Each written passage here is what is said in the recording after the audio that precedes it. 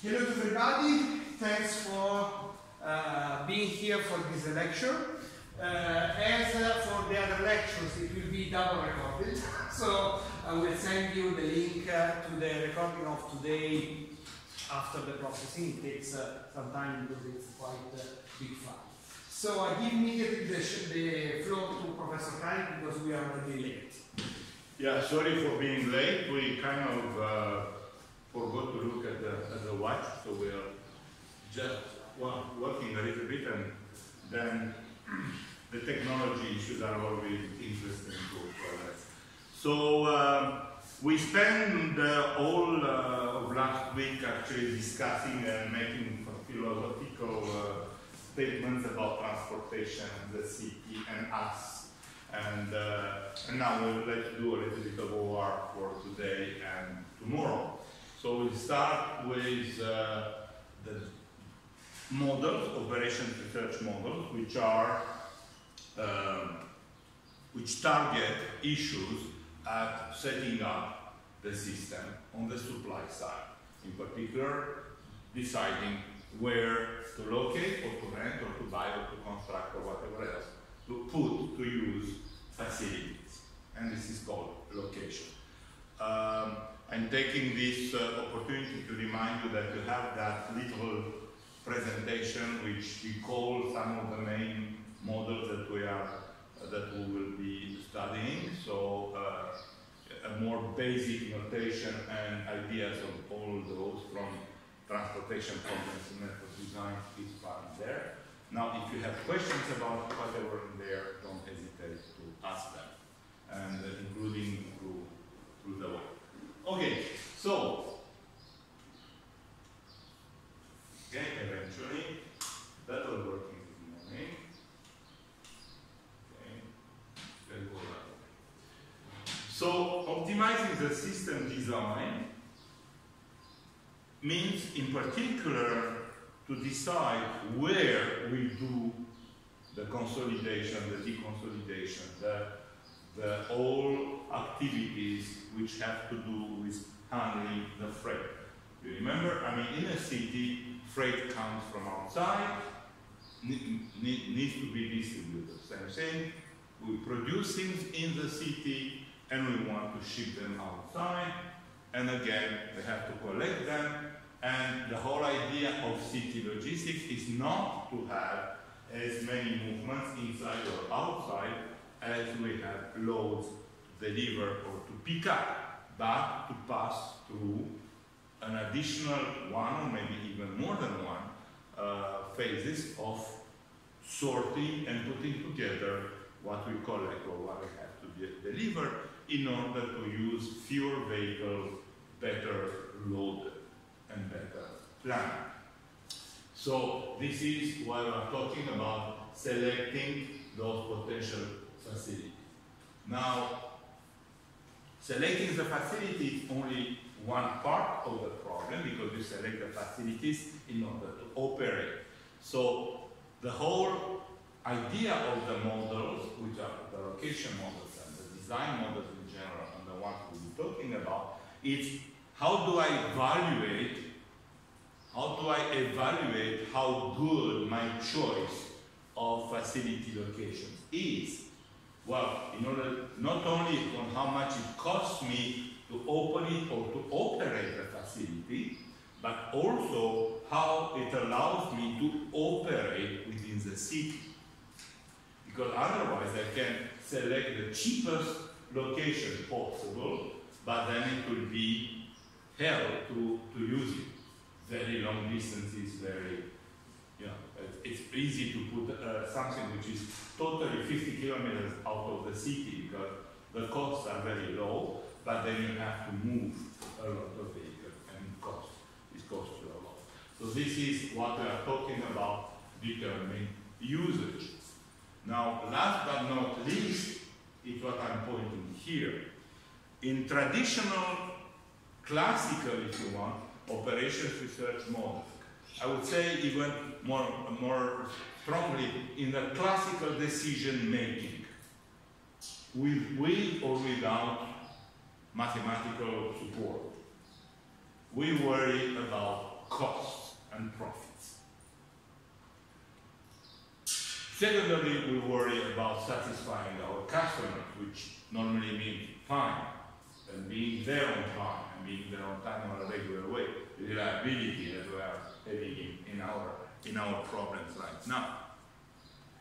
Increasingly, and we see it in newspapers and we hear it even on television or in conferences, we start worrying about the impact around us, let's put it this way. Okay? Now, the city logistics movement has been created from the beginning with that idea that we want to reduce the impact of freight transportation, the negative impact of freight transportation on the city. Obviously, this may take the form of reducing the impact on the environment, obviously, and that is done also by changing the type of motorization, going from one mode to multimodal, reducing the number of vehicles, and having better routes. Of course, these are main ways to do that, but also, I would say, reducing the impact on the quality of life of the people who are there.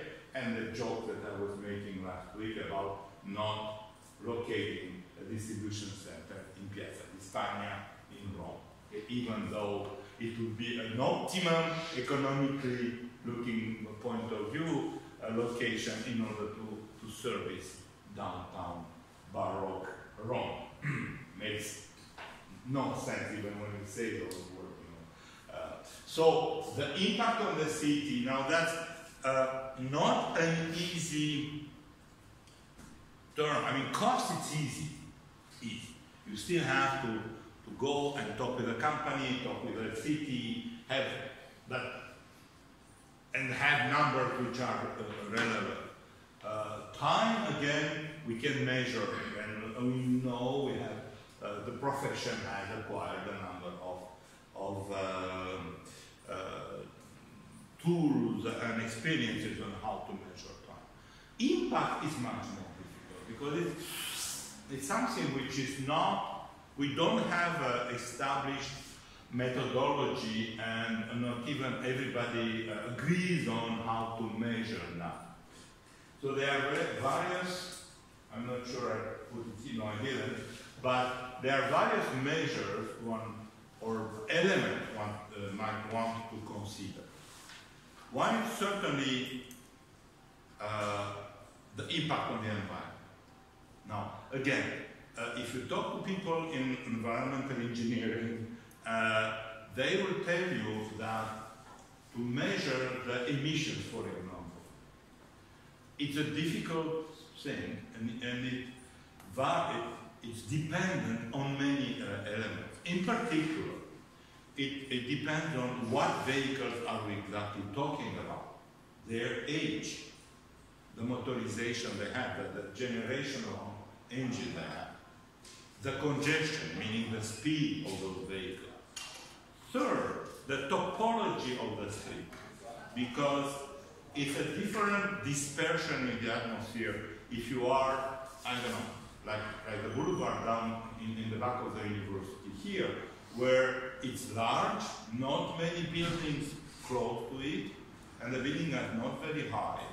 So in a sense, you are almost like on a highway where there is a lot of space where whatever you put into the atmosphere can go away in a sense. Now, it also depends on how much wind you have, what is the heat, what is the humidity. But take exactly the same conditions, exactly everything else, and put them, I don't know, in a street, like in Rome, for example, where they have those buildings which are 12 floors high, or in New York, where they have those buildings which are 20 or 30 floors high, you are like in a canyon, in a mountain. And then, unless you have a wind which is exactly in the same direction as the street, everything stays there. It takes a while until they can go up and get out of people know this if you want. And especially if it's very humid, like it happens, for example, in summer in New York, you have kind of a cap and everything stays down. So there are equations that the environment engineer and the physical engineer, the physical scientist, the physicists have developed. Very detailed, non-linear, non-continuous, beautiful engineering creations, systems of non-differentiable, partial, derivative, you know that.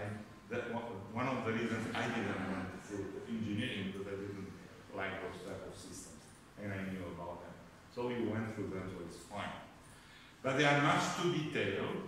I mean, they are good if we do a simulation, a micro simulation. So you take a neighborhood and you actually follow the car, follow any individual vehicle, even a bicycle, following individual bicycles or cars or buses or trams, then you can add characteristics to each of them. If you are into a micro zone, you can add characteristics about the city. Now, if you want to do a tactical planning for downtown Milan or downtown Torino with the CDCs located on the outskirts, that's a little bit too difficult. Besides, you have no idea tactical planning is being done now for what? For something which will be done, executed in 2 months. It's strategic planning, meaning there is something that will be there for the next 5 years. We have no idea what the vehicles will be on each street and each day for the next 5 years. It's impossible to use those very beautiful design models, but very detailed models. So the whole idea is to actually develop, with the help of those, to develop more compact approximations. Those can be done through simulation, and I would say that this is a true research part, research project area by itself, to develop those measures. And then, those are the most difficult. And if you look, there is literature on vehicle routing, on location. Even I committed a paper with some friends in England about railway and impact on the environment. A lot of the work that our friends in England have done is to exactly that. What are we putting into the moment? So this is something that I'm just throwing at you, like, okay guys, you do a PhD on that. And then you give me the measures and put them in the model, but you have to be aware of the difficulty, but also the importance of that. And I would say that if you have even not a very strong but you have a measure, it could be even statistical in a sense, it's important to put it in. Because actually what you want is to balance the actual operation cost, which is really economics, with a social element. And that, you know, at one point, if you go through, okay, maybe it's worth taking a little bit longer, but doing it less. In the same way, when you actually do an application on a particular city, it's a good idea to actually look at what does it mean to take this street, or to stop and have a truck and a tram meet in this piazza. How many people around? Is this heavily, I mean, a lot of working people there? Is it a touristic place? Is this desirable or less desirable? In a sense, nobody wants to see vehicles in their neighborhood. However, they are, again, and that you have to do with city authorities in a sense. Okay? So, last but not least is how do you mix that? If you think about it, I'm talking about cost and or profits, time and impact. these are three criteria. Well, technically, this is multi-criteria optimization. Okay. Now, multi-criteria optimization is a branch of operations research where fundamentally one recognizes that the decisions have to fulfill more than one objective. This is particularly important when we actually have a negotiation or different stakeholders which do not necessarily agree talking together. So, in a sense, the city is such. And then, normally, there is methodology to consider those separately and to find a solution which is not the best for one, but which is the best, how would I say, which cannot be bettered on all the criteria at the same time. Multi-criteria analysis, it means you have 2, 3, 5, 10 criteria. When you solve, your optimal solution is not the one which is the best, but which cannot be better on all the criteria. Now, most of the operations research, even when there is more than one criteria, and actually here you have one decision maker, the group of stakeholders with the city who will be deciding, they decide. And in this case, when you have a single decision maker, those criteria are put together into what is called a generalized system cost. Okay? Now, parenthesis, when you do true multi-criteria analysis, one of the ways to address the problem is to build such a general objective function, but then each element, each of the three elements here, has a weight. And then the analysis is to actually play with the weight. What is more important? The economy is more important, the environment, the time and environment twice as much as cost, or the costs have to be important and the other two are, okay. So by playing with the weights, then you can see what solutions emerge, and there will be more than one which will be impossible to beat on all, but one which will be maybe more cost conscious, the other one which will be more environment conscious, and that forms actually forms a group of solutions which are better than all the other ones in most criteria, but if you take them one by one, 2 by 2, you cannot say that this one is better than the other one in everything. And that is what is called the Pareto frontier. Okay, now, this is in 2 minutes, multi-criteria operations research. Now, when you are a single decision maker and you make a generalized system call, you have a generalized system measure. Now, we say cost almost by, how would I say it? Because by usage, by tradition, I'm saying that for the last I don't know how many years. And it can be cost, which means that all the elements have to be priced out.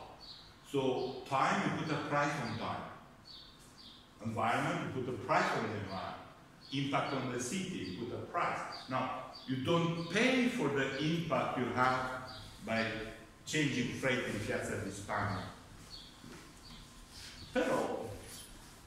But you pay a political price, you may pay a civic price, you pay a loss of tourism. So this is, again, part of the evaluation on when we are working with a particular application, a particular city, what is this impact, how important it is. And by the way, yes, even if it's not multi-criteria analysis per se, you would want, not only that, want to do sensitivity analysis once the model is ready to evaluate how important that element is. Because maybe even if you judge the price 3 times, it will not change the solution. So importance of that. Once you start doing the model, you kind of forget it because it's mathematics, x multiplied by c over the set of j's. Pero, again, this is important. Okay, so we want to minimize the general system cost.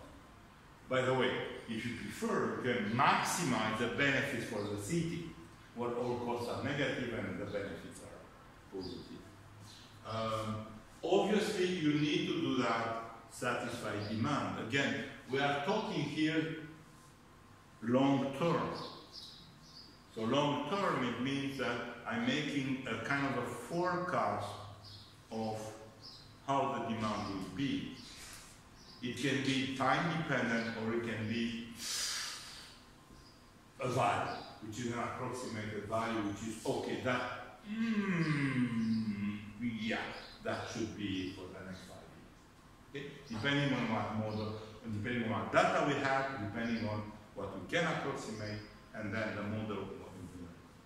Now, obviously, you have rules which come from the city, you have rules that come from the coalition, and then you have system attributes, the type of vehicles that we expect, the size of the facilities, things like that. And there are, I would say, in this particular case, there is one way to do that. It's called location and location size. Now, there are several, in location, there are several types of models. The ones that are favored for strategic planning in city logistics are fixed cost location, and it can be, and I will walk you at least for the first two, which is location allocation, location routing, and location design. If you remember what location means, is that I'm selecting among a set of potential sites which have their own characteristics, and then I'm looking how I will be using them. And the allocation, the routing, the service design are ways to actually represent how I will be using the location that I'm selecting. Okay? That's location. Now we can go read the books and come back in 1 week and answer the exam. Right? Okay. Let's go. Okay.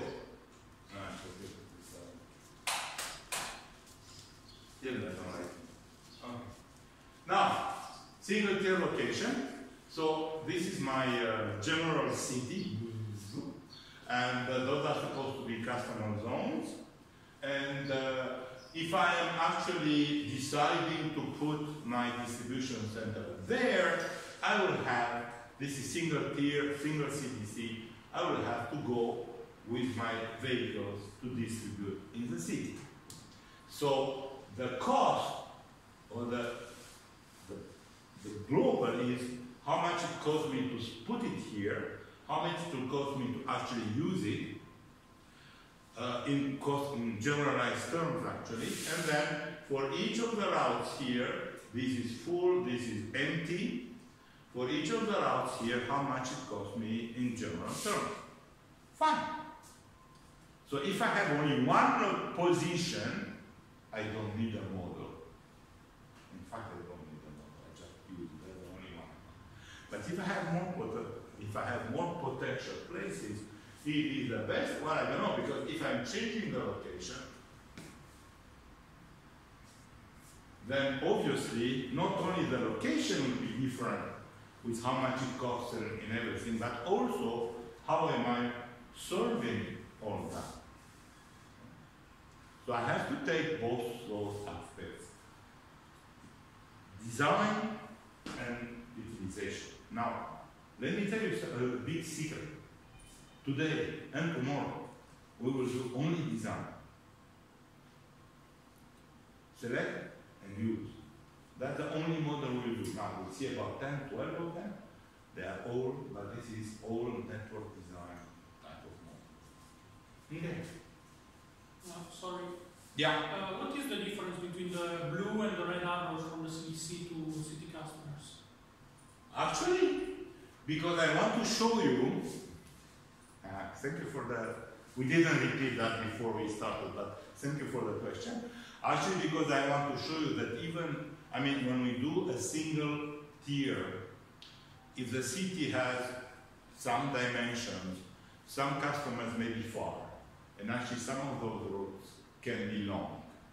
And then this is one motivation why we have moved about 30 years ago, 25 years ago, moved towards multiple tier systems, because some of those can be very, very long. Now, again, when you do Siena, yes, some of them are long, but fundamentally, now in Siena, fundamentally, something like that, I will go outside and enter the city to here, because that's a better utilization of the internal network of the city. Make sense? Okay, thanks. Okay, so,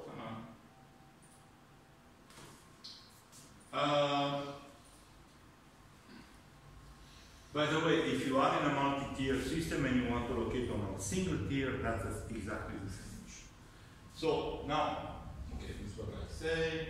It's somewhat classical to start with, and is what is called location allocation. What does it mean? Is that I am not, here, I'm actually showing the route. Okay? Now, in location allocation, let me show it first and then I'm going out. I am not showing the route. Okay? What am I doing is that this is a potential site. Okay? I have one here, I have one here.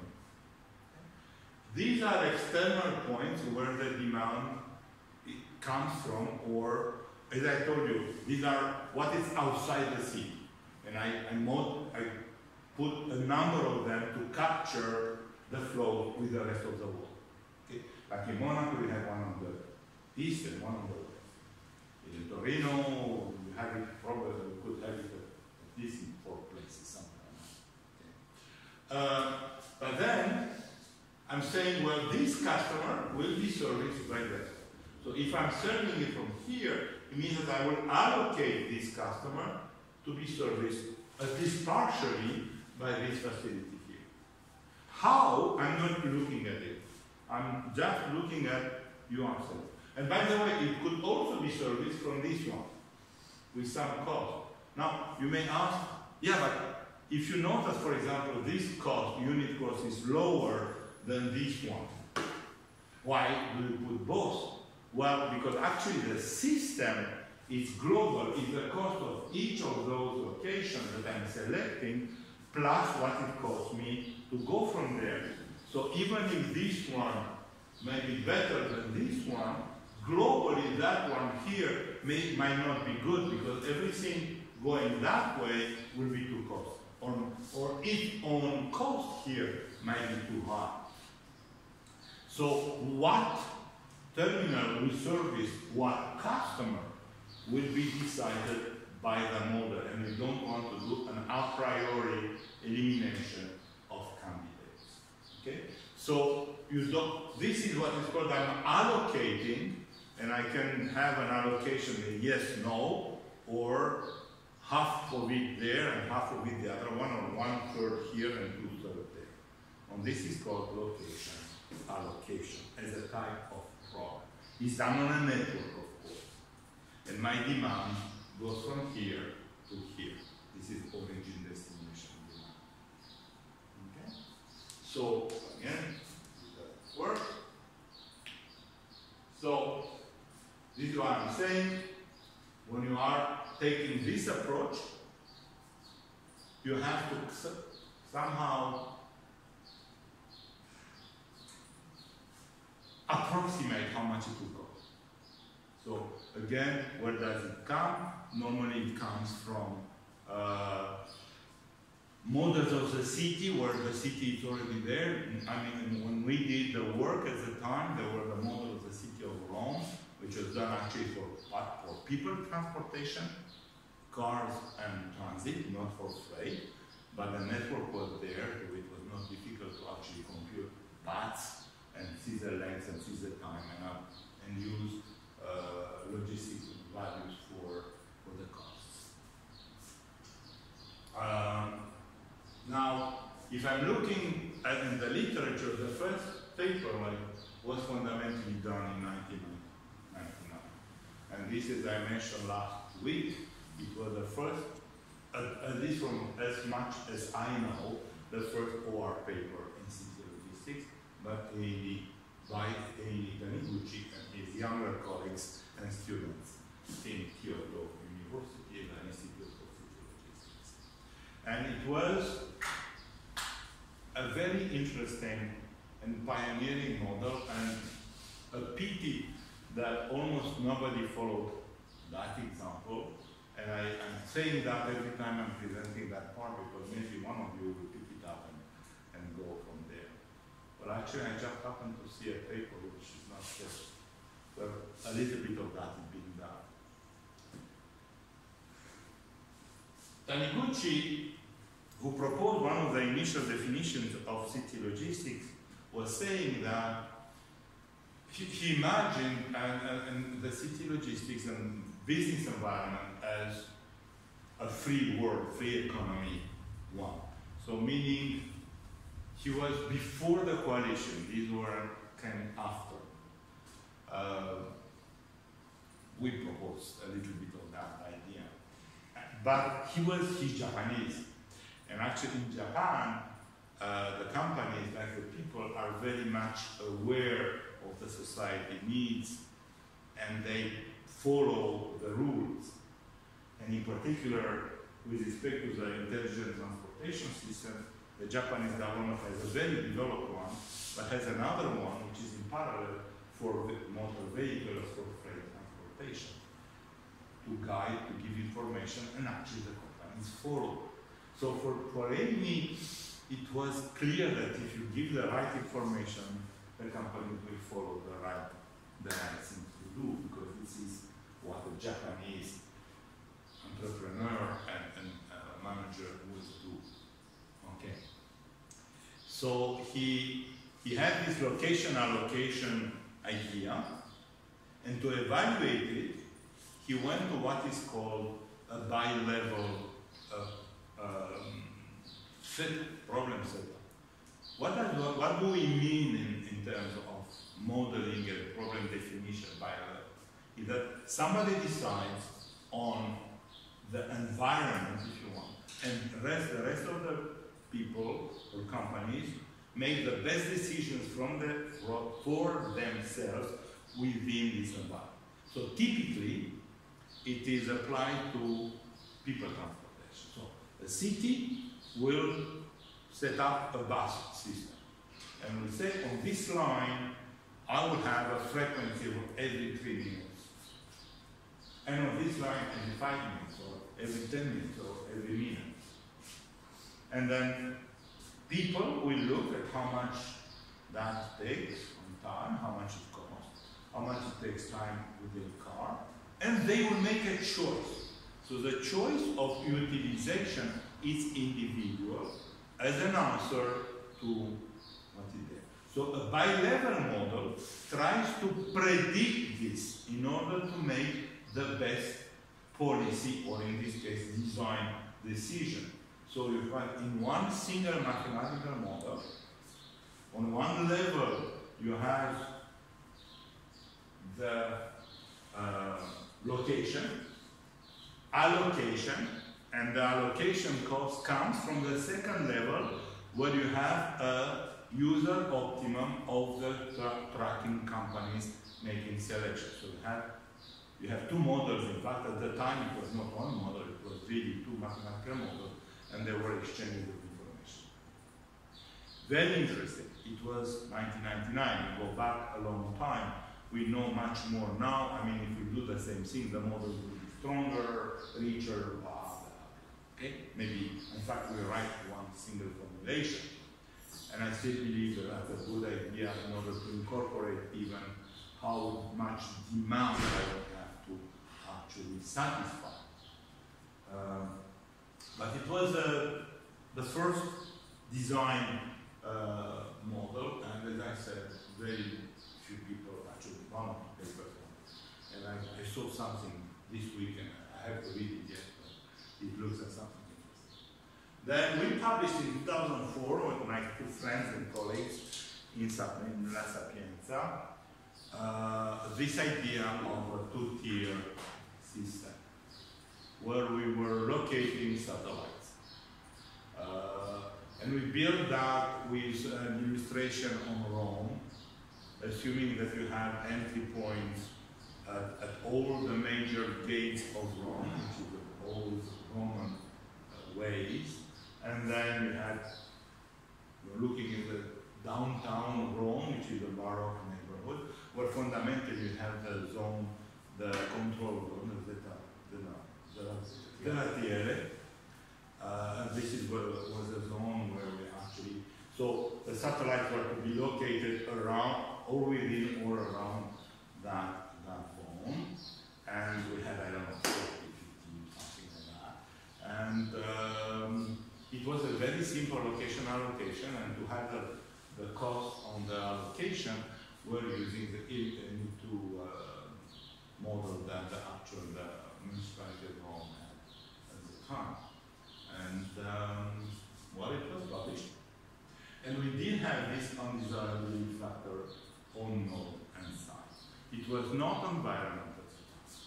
We knew about it, but there were very little information at the time that we could have used. So we used something which was more what is at street. You know, via Veneto, maybe you can not put too many cars on the end. And Montecito, you were not the best place to, well, unless you want to. We don't like the people who are in the government right now. We can do stuff in English. Okay. But the art costs were actually minimum cost parts on the net. So it was not, this is 50 lira when they're already euro. So that was,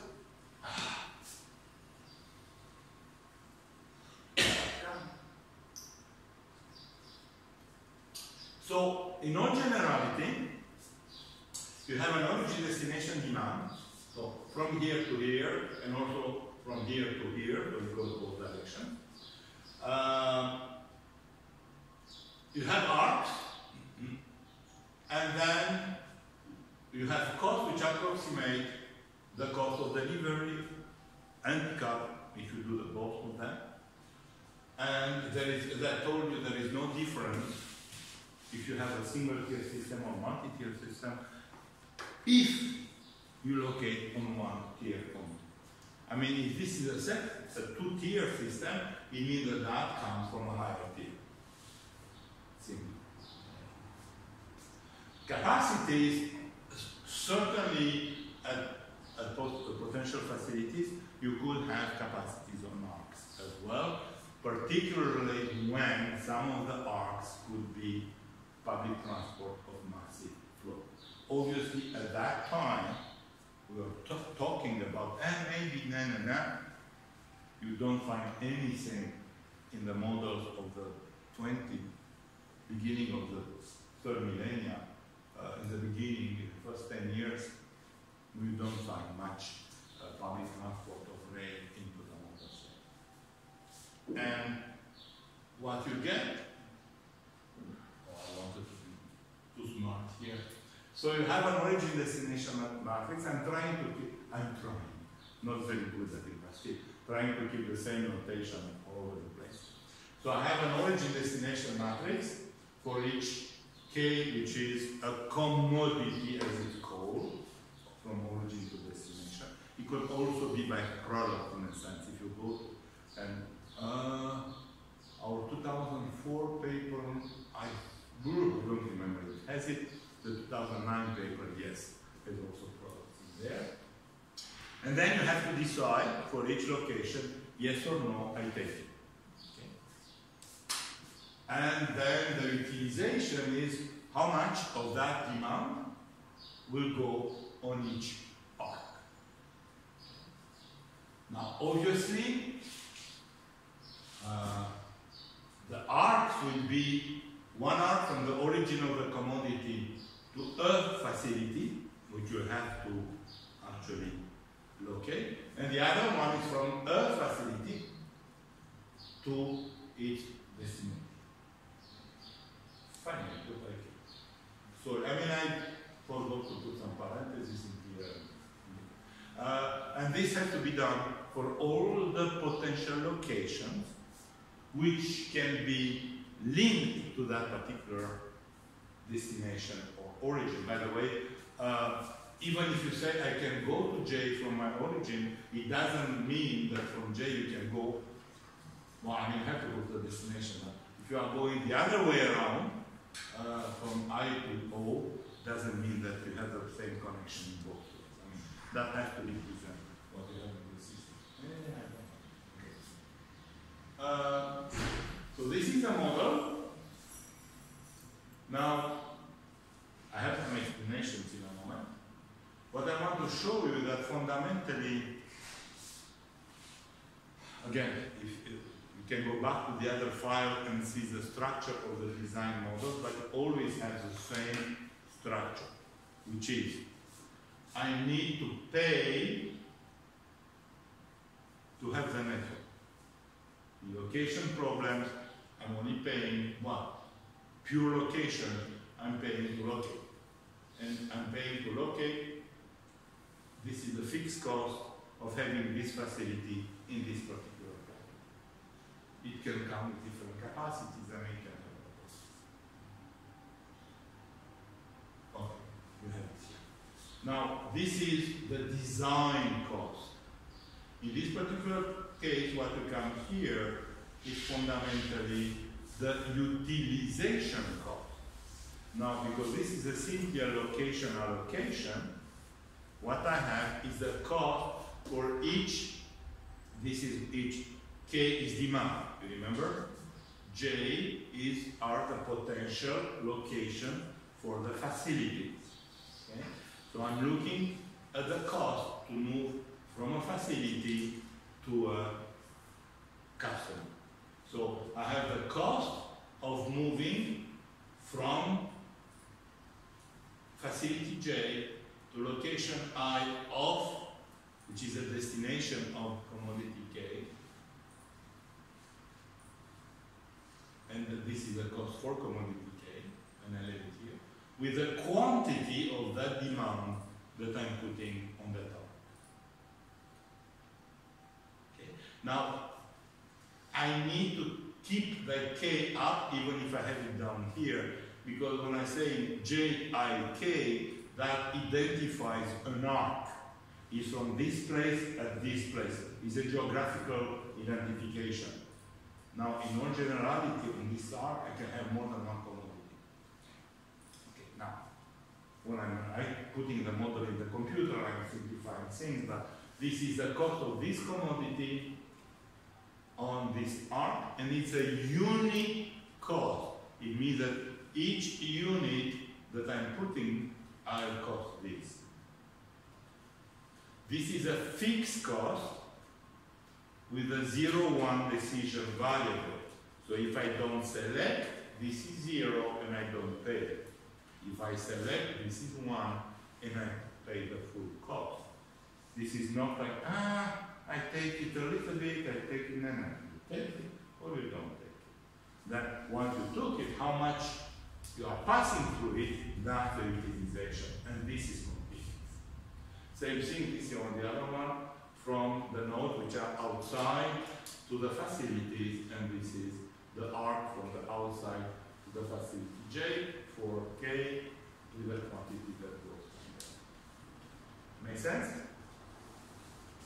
Now, all the design models constraints are flow. It's flow. So actually, flow means that one you have to satisfy demand, you have to go out of the origin, have to go in the destination, and in between, you don't gain, you don't lose. Whatever gets in, gets out. Conservation. Plus, you have to respect whatever limits exist. So you can, if you if the location, the facility has a maximum utilization rate, well, you cannot put more than the capacity. If the arc has a capacity, you cannot put more, you cannot pass more than what the capacity of the arc is. And actually what it goes through the arc is the sum of everything, all the flows, all the demand that may go on that arc. Now this is flow, minimum constraint flow network problem. But here, when you are in design, some of the elements of the problem, you have to select them. They are not necessarily there from the beginning. So if you don't select them, you cannot use them. Which means that even if you have 1 million tons that you can pass through that facility or that arc, if you didn't select it, if you didn't pay for it, you don't have it. So it means that you cannot use it. So that capacity constraint is also very much what is called a linking constraint, which says that if you didn't select, if the selection is at 0, the flow going through it is 0 as well. Okay? So this is what you have here. It means that at every, fundamentally, at every terminal, every location, for every product, every K, what gets in has to get out. You don't create and you don't lose things. Yes?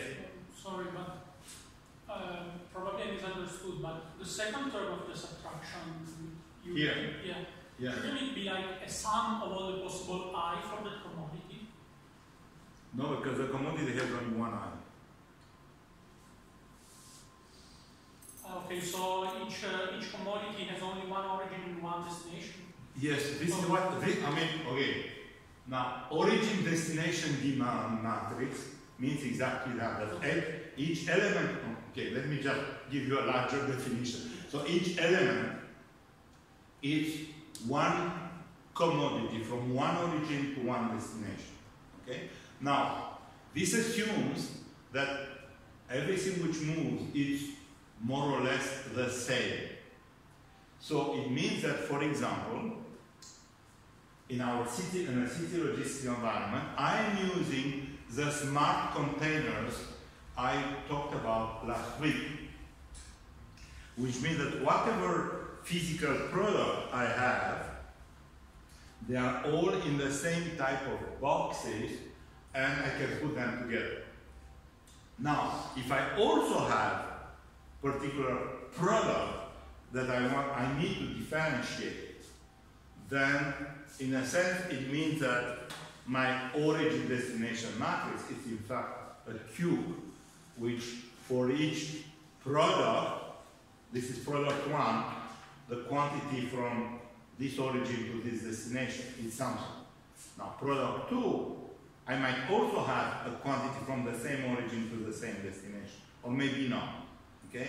So then there is a simple transformation to actually bring it back to this notation. So in fact, this is a general notation, but you might need to do a little bit of work if you really have physical products as well. Okay? So in reality, when we're coding things, we have a label inside to know what kind of product it is.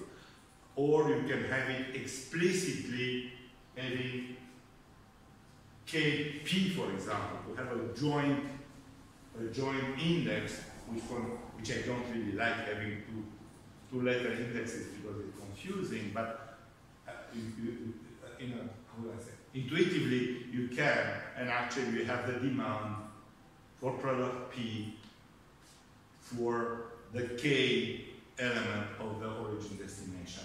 Okay. But you're right. I understood. Yeah. No, but that was a very good question actually, and I should have talked about it from the beginning. So now this one, this is where I'm varying things. Because here, I don't know, this I have to have done fundamentally for all of them. Obviously, if I don't use them, this will be 0 and everything will be fine. Okay. But now what I'm saying is that in order to, for my demand, I have to pass it to one or several terminals. And this is say that at each, I mean, I have to get out at origin and I have to get in at destination. This is what I'm calling the fundamental, I mean, these are, okay, let's come here. It means that, for example, to have a flow from this, on this arc, which passes, which goes to facility J, I need to have J paid for. So if I didn't select facility J, this variable here will be 0, which means that a non-negative flow will be less or equal, whatever multiplies here is 0. It means it will be 0. So this is fundamentally the linking constraint. Same thing on the other one. If I don't have J, I cannot go out of J to any destination. So for this one, it will be 0 if this one is selected. Now, if this one is selected, how much I can pass on that arc? Okay, if I can go on an arc, how much can I put on it? Well, the maximum I can put is when I am alone on the arc. And if I am alone on the arc, I cannot put more than the demand because well, that's the maximum I have. Okay? Now, if the capacity of the arc is higher, then I put my demand.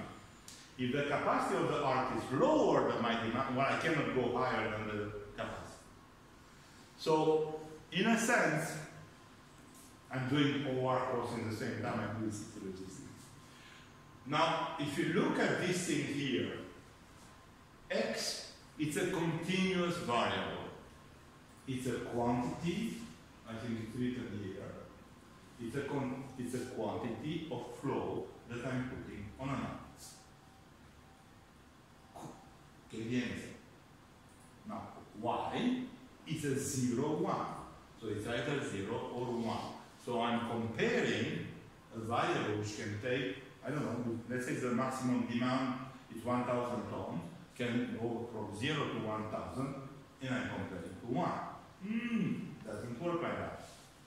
So in order to be, I have to have more or less the same measure. So this is always why I have here a constant. So the flow is less or equal a constant, which is multiplied by the selection decision. Make sense? Now, this constant, it can be anything. In operations research, we have something which is called the big M constant, which means that you put a value high enough for that constant to work. Now, you write the model, it's fine, but normally you want to put them into a computer after that. And to put them in the computer, you can put it into one of those software that exists, Cplex, Gorobi, I forgot. Which one? The one that you're liking here? I don't know. I'm using Cplex. You will use Cplex, okay. There is another one that a lot of people use. You know, doesn't matter. There are many. Those two are. You can put it into Excel if you have something which is more. Fine. Now, those software have algorithms inside.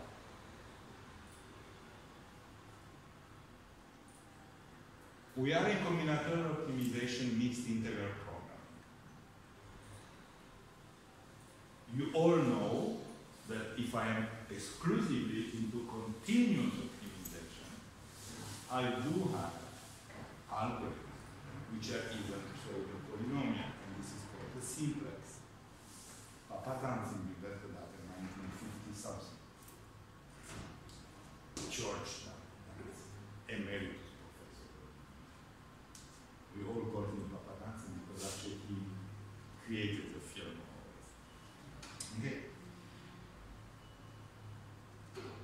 very nice algorithm because it goes continuously on the frontier of the domain. When you go to integral programming, or mixed integral programming, the mathematics are not strong enough. In a sense, the only true method, optimal method, is to enumerate. I don't know how much you remember from your OR courses, but when we are in continuous, I mean, I'm walking here because I can put my feet anywhere I want. It's continuous. Okay? I can stop anywhere. I can take long, short, I can jump, I can make my clown here, no trouble. If it's integral, it means that I have only, from time to time, one of the little tiles, and everything around it does not even exist. I mean, that's very hard to understand. I mean, but when we look at space out there, and we look at planets and suns and all those things, there is something in between. A ship can go. It goes, actually, we did this.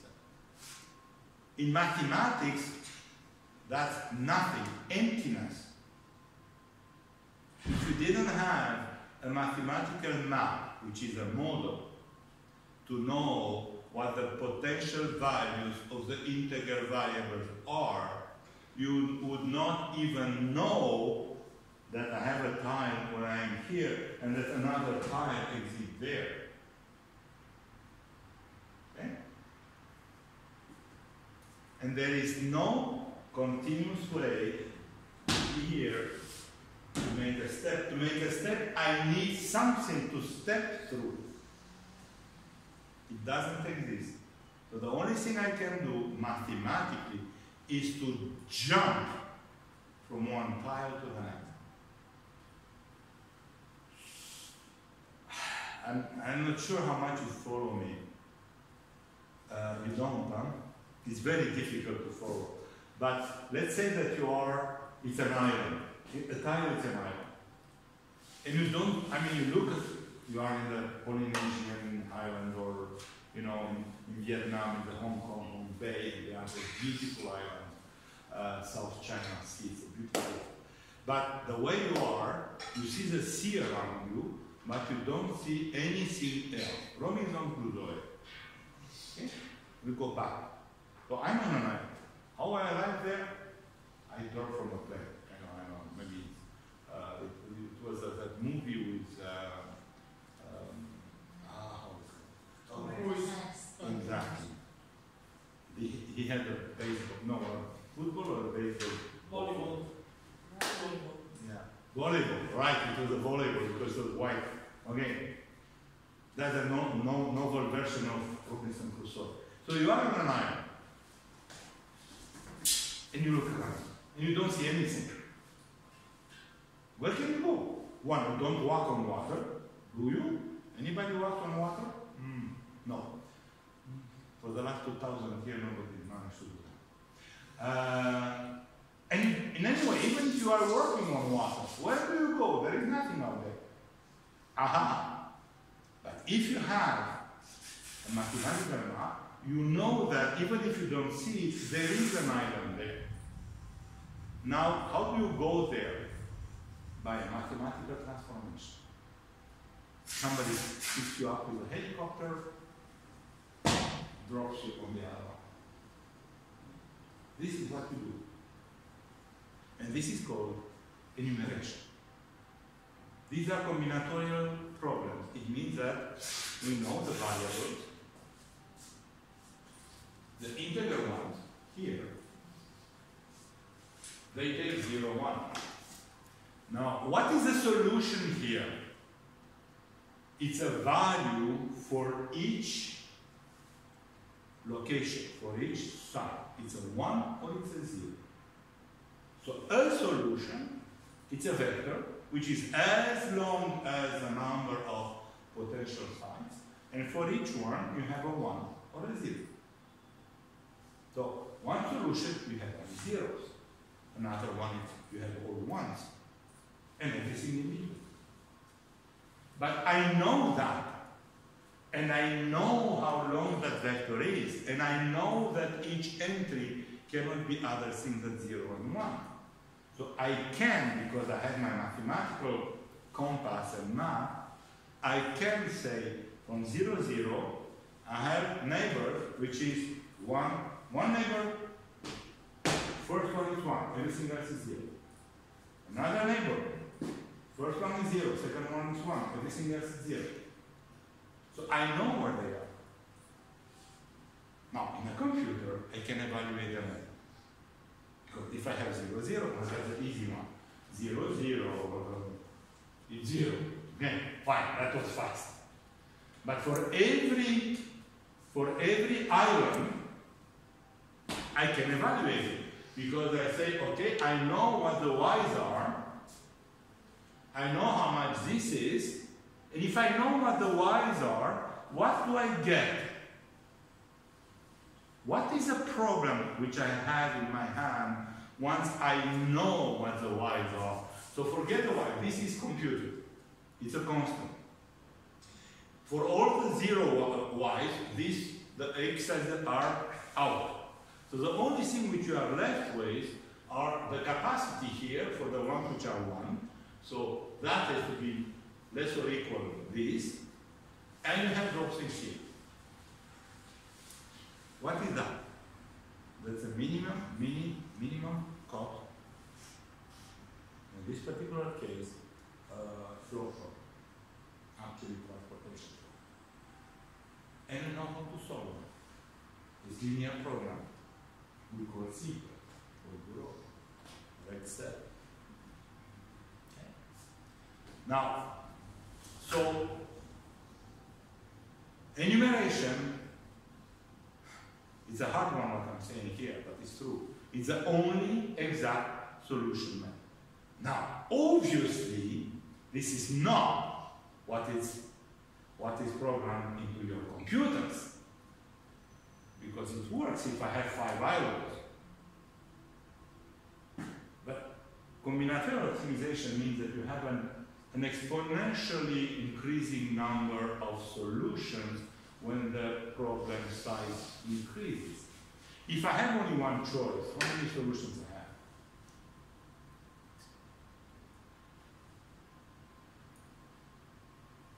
What? 2. Ah. I'm catching my students every time. It's 2. I take it or I don't take it. But you're right, actually. Only 1 to evaluate. Okay? If I have 2, I have 3 because I can take the first, the second, actually 4. Or both of them, or none.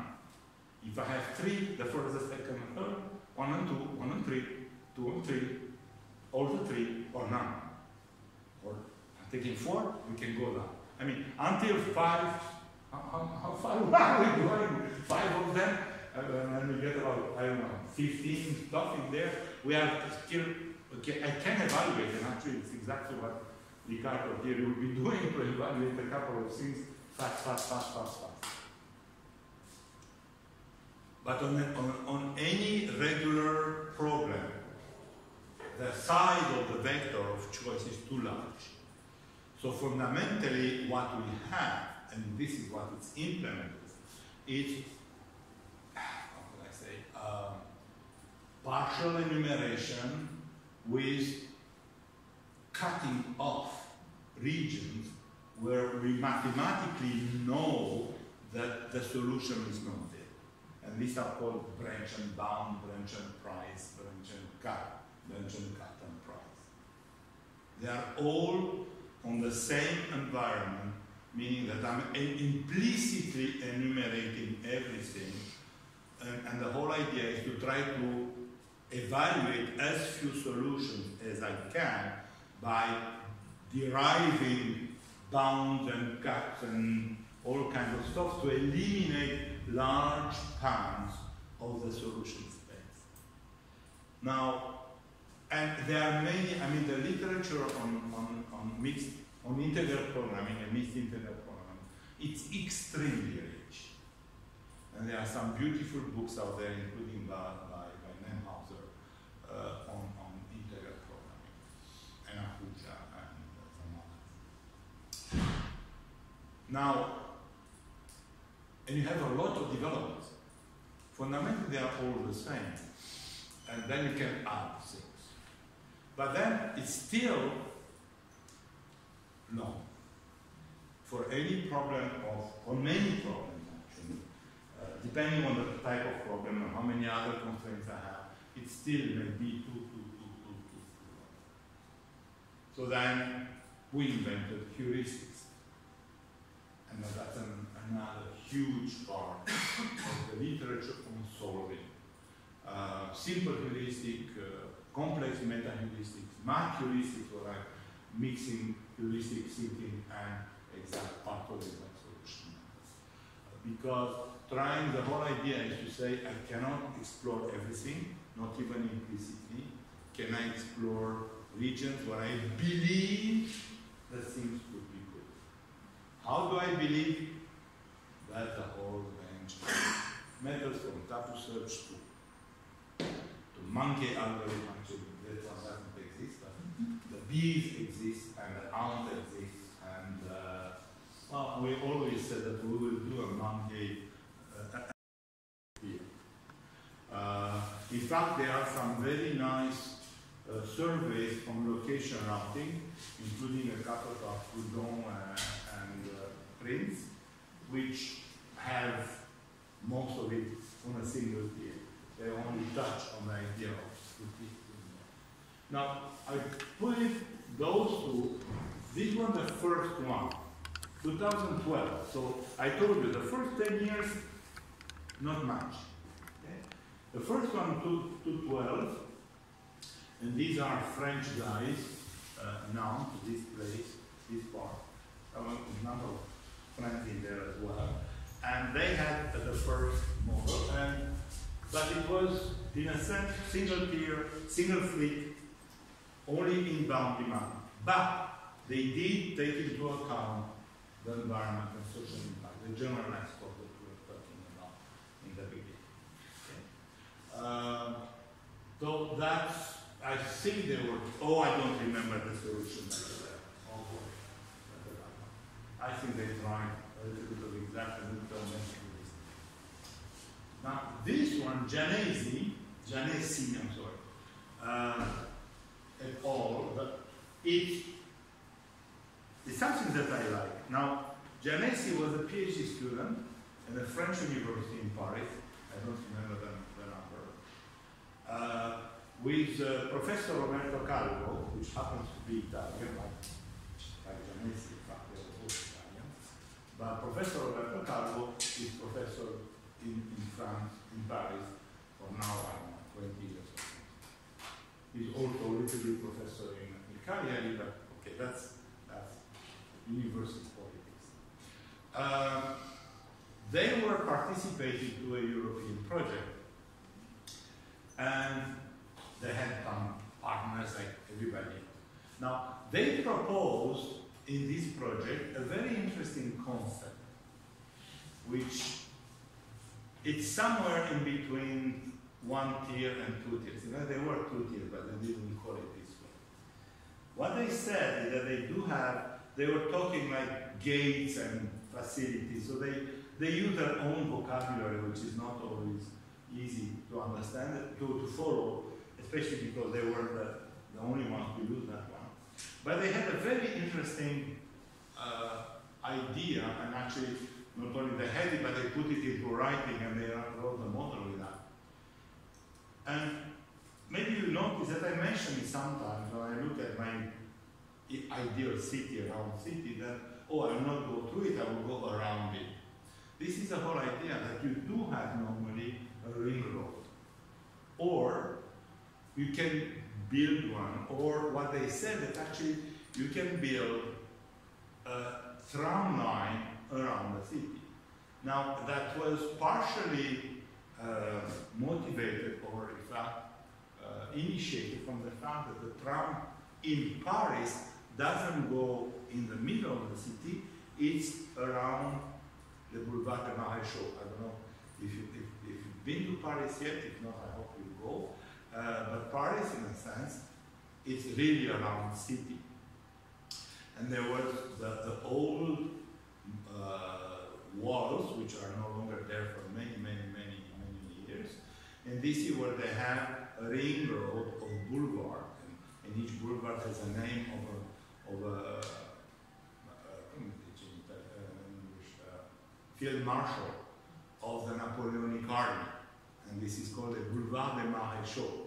So this is how they were named, and this is also where they have the périphérique, which is the ring of highways, which is really around the inner city of Paris, and it reproduces the medieval difference between the inner city and the outer city. And the tram, it's about 2/3 on Boulevard des Maréchaux. It's not closed yet. But imagine that that exists, or if not, it exists something on the street, where you can have actually public or a massive flow, if you want, means of transportation on the ring road.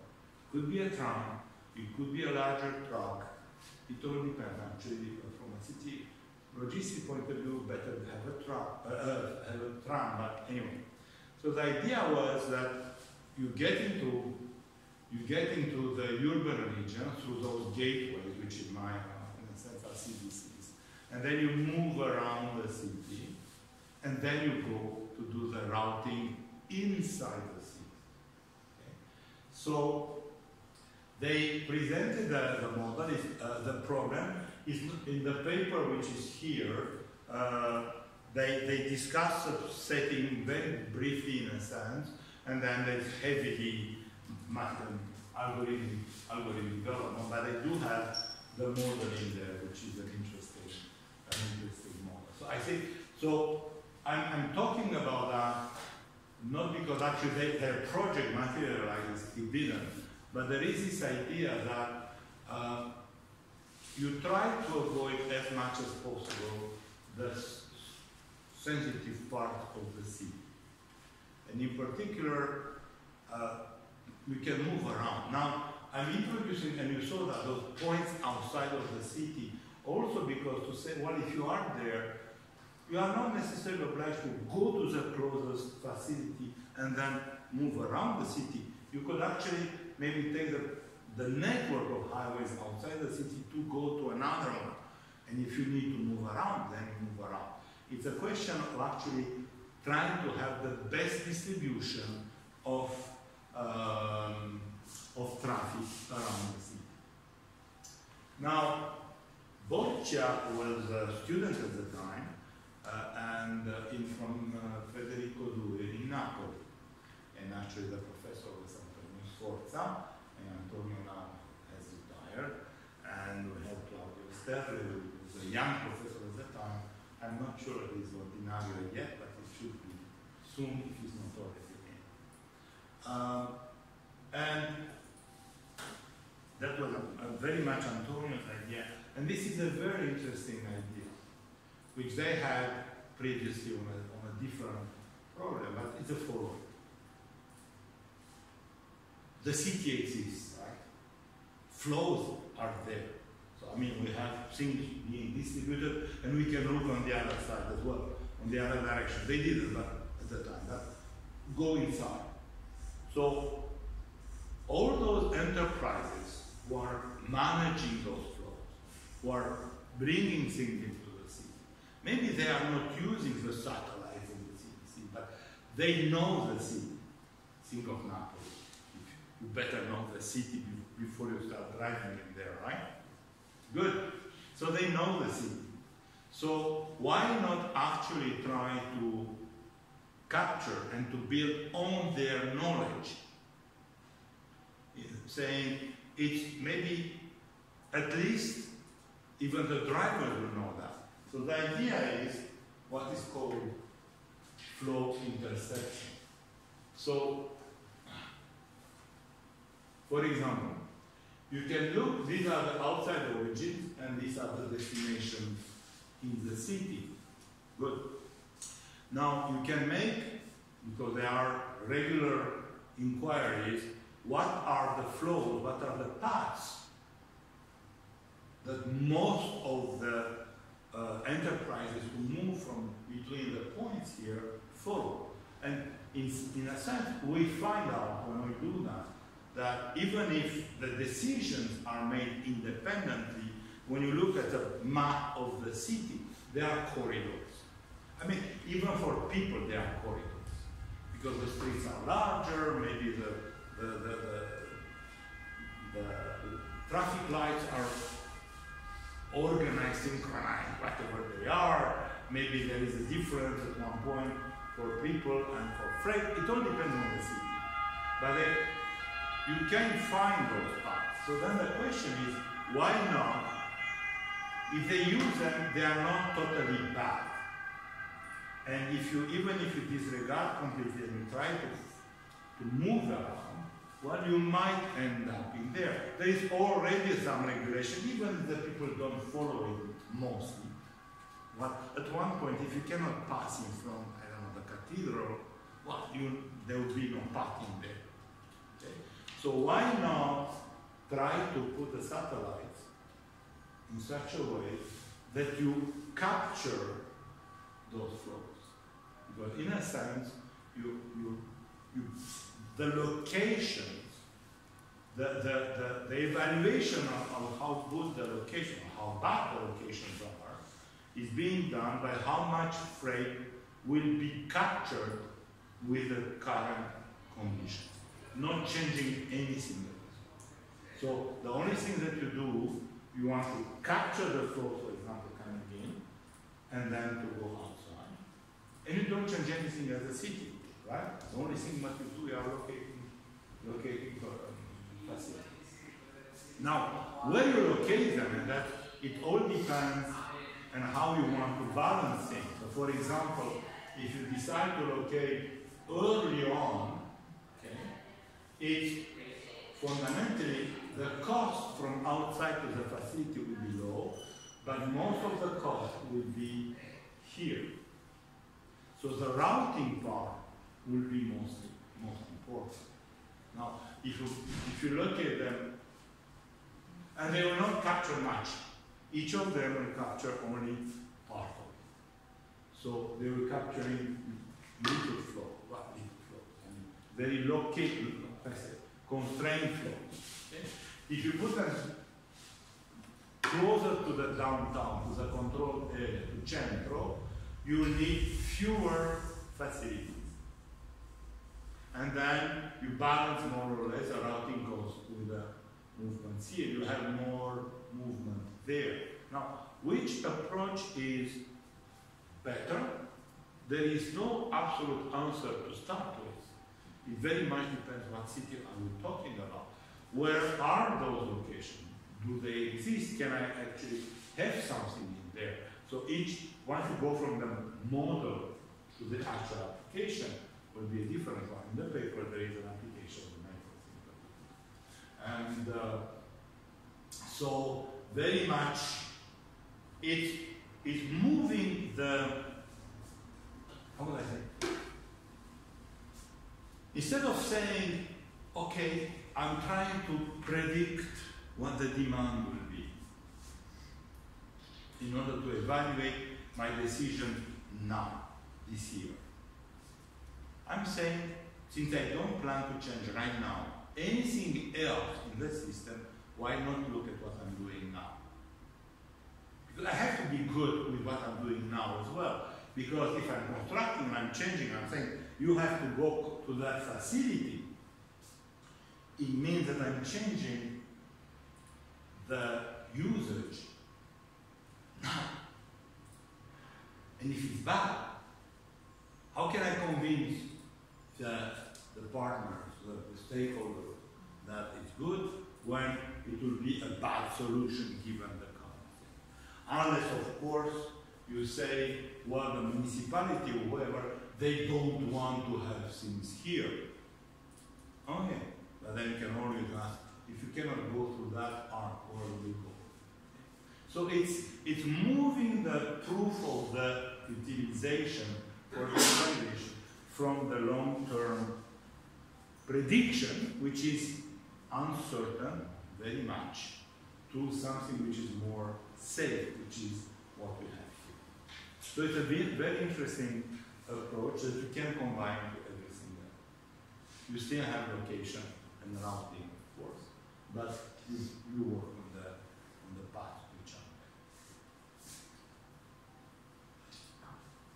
Now, this is everything up to now was fundamentally on you locate on a single level.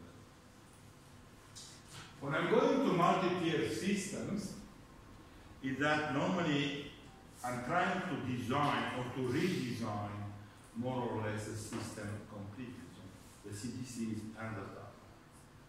Now you tell me, obviously you don't do that every year, obviously not. The CDCs, the city distribution centers, those are facilities which are, in a sense, heavier, larger, more important. It's true that very few cases have seen new facilities being built. All the cities, especially the major ones, have already a lot of facilities around that you can rent medium to long term. So in that case, you could change. Either you change where you rent, or at least for how much space you rent. Because again, you are not obliged to take it all.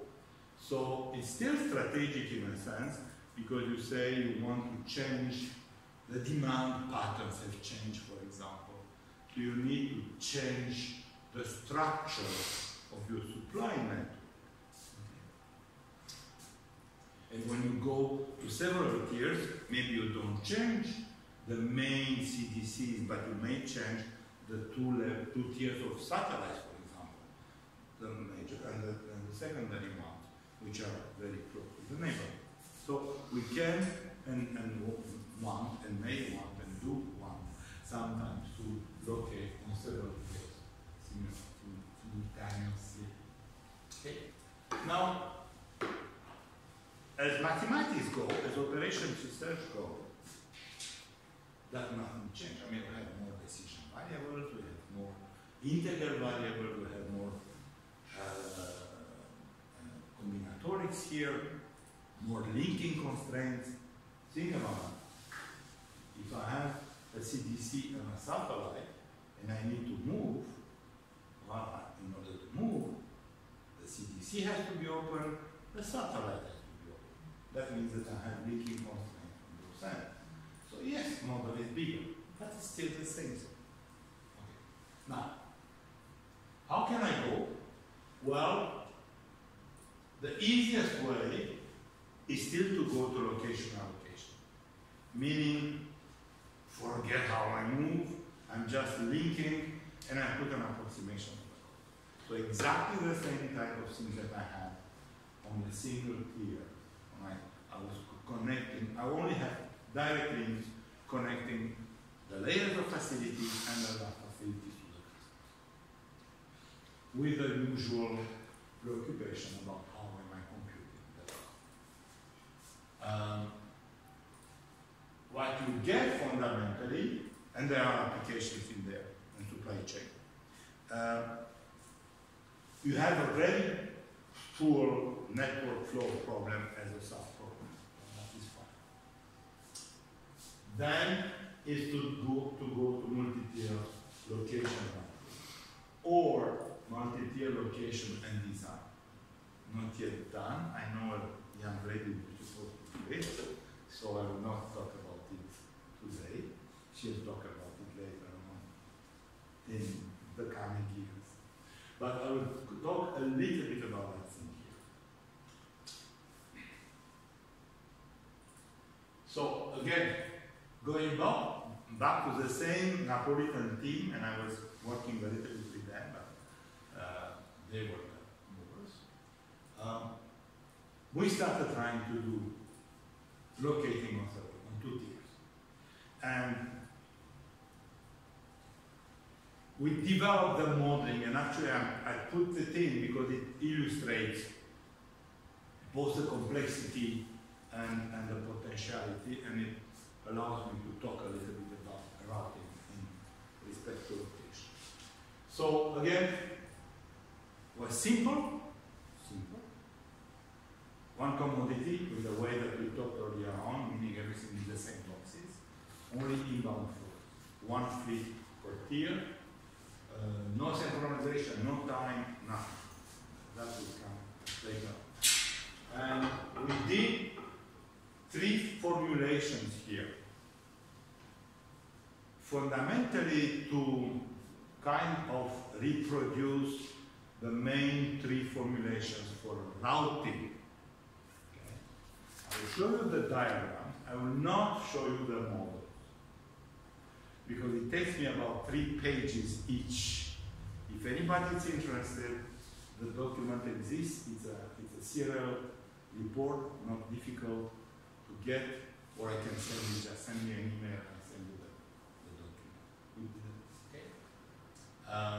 Now, it's modeling, and fundamentally after the paper gets followed by people work on meta-heuristics, math-heuristics for those. Okay, now, 3 index. 3 index, 2 index, 1 index. The name comes, as I told you, from the formulation of the routing problem. Even the very simple routing problem. 1 depot, customers, and I'm building tours out of the depot. Now, everybody have seen what routing is? Yes, no? Should I take 10 minutes and tell you a little bit about what routing is? Maybe yes. Maybe yes? Okay. Okay, let's do that. Maybe it's not a bad idea to do it. Okay.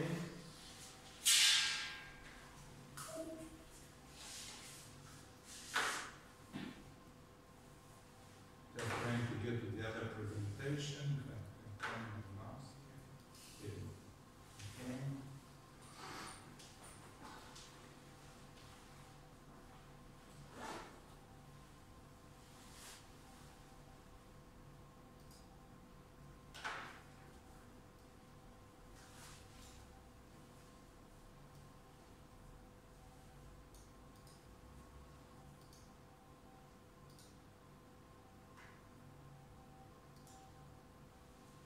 Okay, a little bit of routing. Vehicle routing is a very important component of operations research and transportation. I don't know, there are thousands of papers out there. I think that at one point somebody counted like 10,000 and growing. At one point, we are about, I don't know, 30 something who are professors in Montreal, between 30 and 40, I don't even remember. About half of them, at least half of them, maybe more, have some routing interest. Some of them are only routing. For about 25 years, I said that I will never do routing because there are so many of my colleagues in the, neighbors of mine that I will never, why another one, why? The city logistics obliged me to go to routing, so I'm now one of the crowd doing routing as well. It's very important. Very important for several reasons. One, it has been developed with distribution in the city, fundamentally.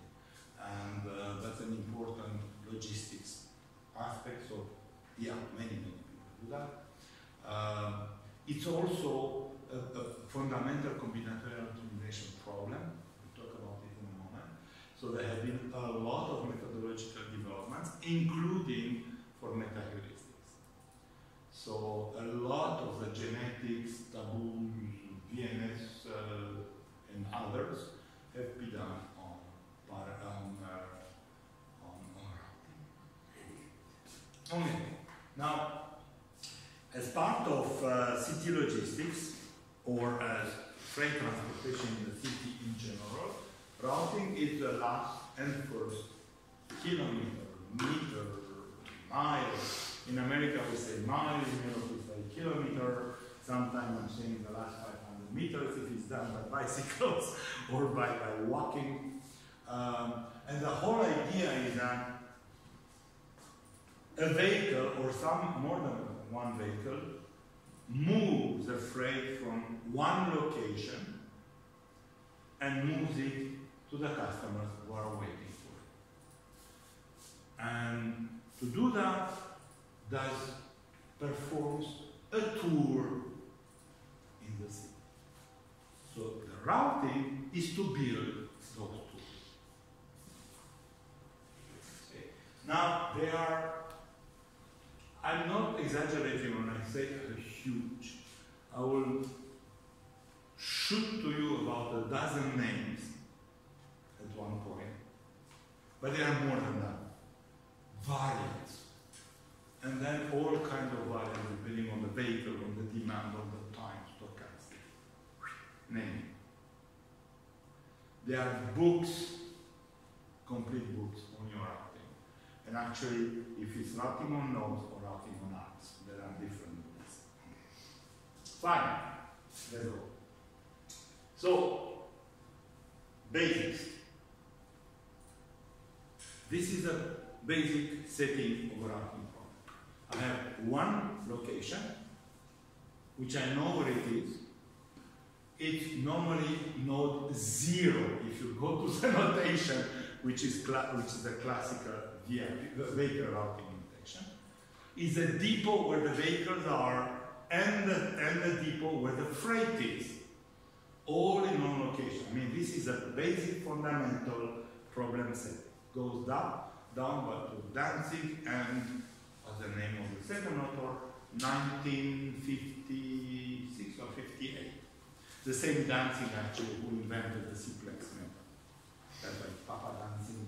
He invented also uncertainty in a lot of things. Okay. Now these are customers who require to be serviced and some freight to be. So each customer has a certain volume that needs to be brought from this location. How? Well, there are some vehicles. Actually, I'm putting a more complexity than the basic, because I have even two types, two fleets. Normally you have only one, the basic formulation is only one.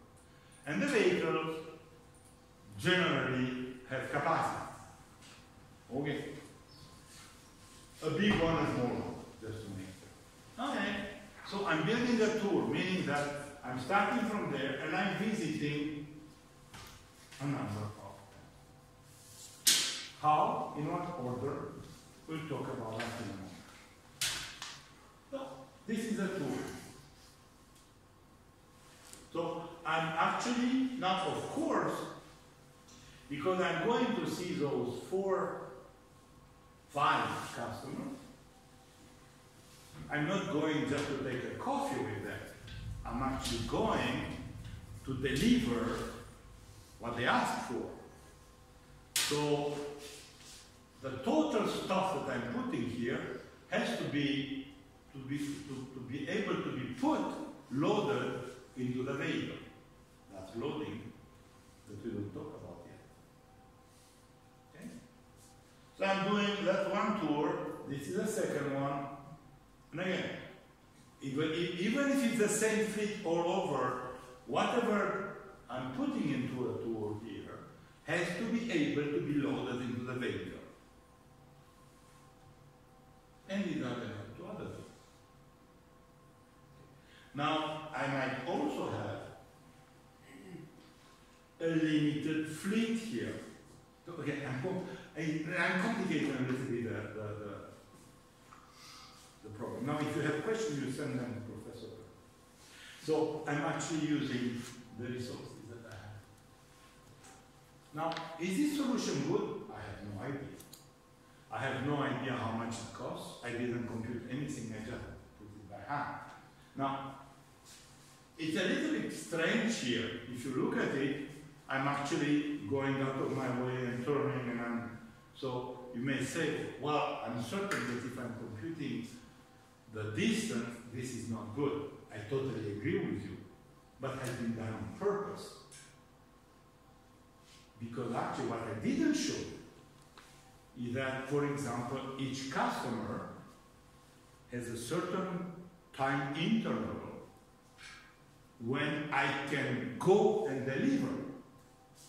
And normally, if I'm arriving before, I can wait at the gate. In many settings, not really in city logistics, because we don't really want to have a truck parked in Piazza Castello for half an hour. But I cannot open my truck and start delivering before I'm getting into the article. So it means that I might very well need here to go in that sequence, which is not the shortest one, but it's the only one, or one of the only ones, that sequences the visit in an appropriate order. So this is a variant, it's not a basic one, by the way. It's a variant where I'm having intervals of time when I can do the delivery. It's called the vehicle routing problem with time windows. Now, those time windows exist, and even in big shopping malls, for example, Walmart in North America, which is one of the most important distributors, retail sellers, they are normally in big shopping malls with parkings, but they give their suppliers a 15 minutes time window, not more. And if you don't deliver in 15 minutes, you cannot deliver. So you have to come back later, and you have to pay a penalty because you didn't deliver on time. So let me tell you that the guys who are delivering to Walmart, they have very sharp, actually, they don't have good software, but their trucks are waiting in the parking of the shopping mall to be able to get at the appropriate time. Okay. So this is routing distribution from a single source. So routing means that I have to actually build those tools. Now, how do I build them? If you look at the problem, I have no idea, as I told you.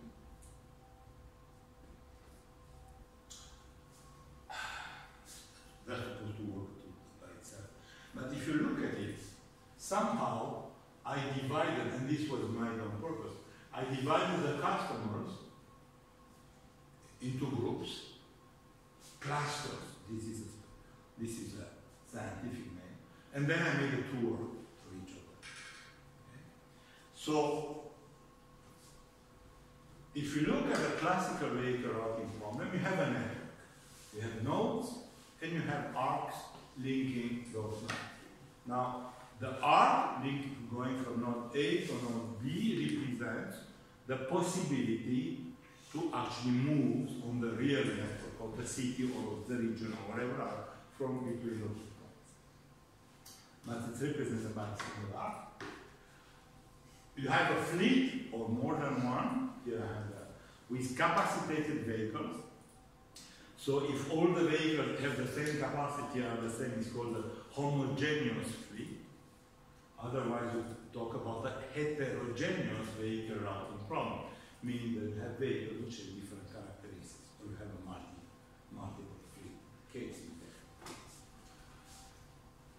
there. Each route has to start and end at the depot.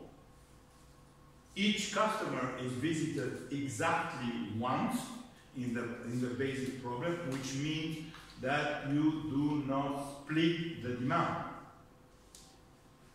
There is a branch of vehicle routing where you are allowed to split. Let's forget that from. The total demand, as all the customers who are assigned to a route, their total demand has to be less than the capacity of the vehicle. You normally have also a total duration. Now, again, this is not a basic problem, but it's fundamentally Historically speaking, it was not there from the beginning, I think. But this is what is a CVRP problem currently. And so you have a maximum duration for all the routes, and you want to minimize the total cost. That's a basic law. Simple, right? Wow. It's combinatory. You can combine those customers, group them, and combine them. And actually, even you have to order them. Not only combine them, but order. Two levels of combinatory complexity here. We love combinatories. As we say, if you didn't have NP hard problems, we won't be here. You know, everything will be simple, you put it into sequence. You won't have a PhD, and I won't be here. So, viva la complicazione. So what is a feasible solution that do? Boom, boom, boom. It divides, it separates, it partitions the customers in what will be routes. So you have the partition, you have the cluster, and then you have to sequence them. Or simply sequence them by cost, by distance, and if you have time, you also by time. Okay.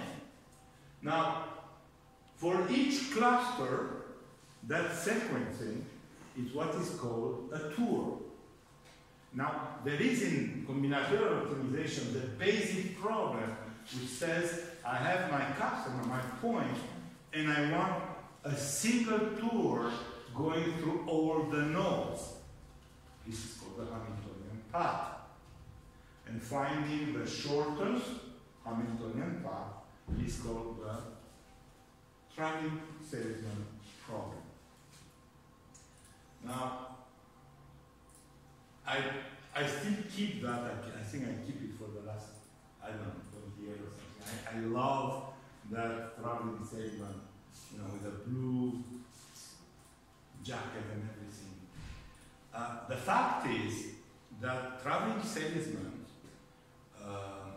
well, in history, you can go, you had a lot of people moving from one village to the other, selling all kinds of stuff.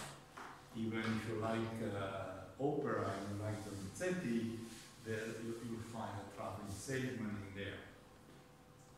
Okay, you have to find the name of the opera for the final exam. That would be one of the questions, actually. Where do you find traveling salesman in Italian opera? That's a good one for you. Actually, there is more than one. And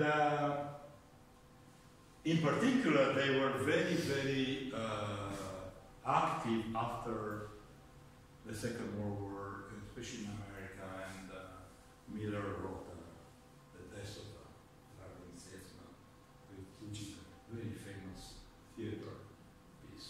Anyway, so the problem is very simple. You have those nodes, and you have to find a tour, which is a minimum net. And the classical example at the time was the capital state of the continental state of the United States. And for a long time, it was another problem. What is the best tour? Because that problem started 50 years ago. So, now, if you think about it, then you try to find the tour. I mean, when you look at the tour, you get inside each node once, and you get out once. So if you want to have a tour where each customer node is visited once only, you have to have that. Otherwise, it's not a tour, right? So,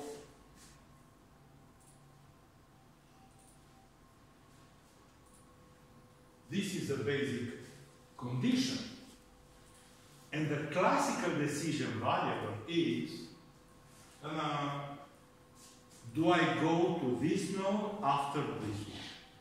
So for each, remember, this is built on a graph, on a network, where all the nodes are connected, unless you cannot absolutely not go from one node to the other, there is not. But if the arc is there, means I'm linking I to the island in J. And then, now that because the arc exists, it doesn't mean that even if I and J are on the same tour, that I'm going to J after I. I have the possibility of doing.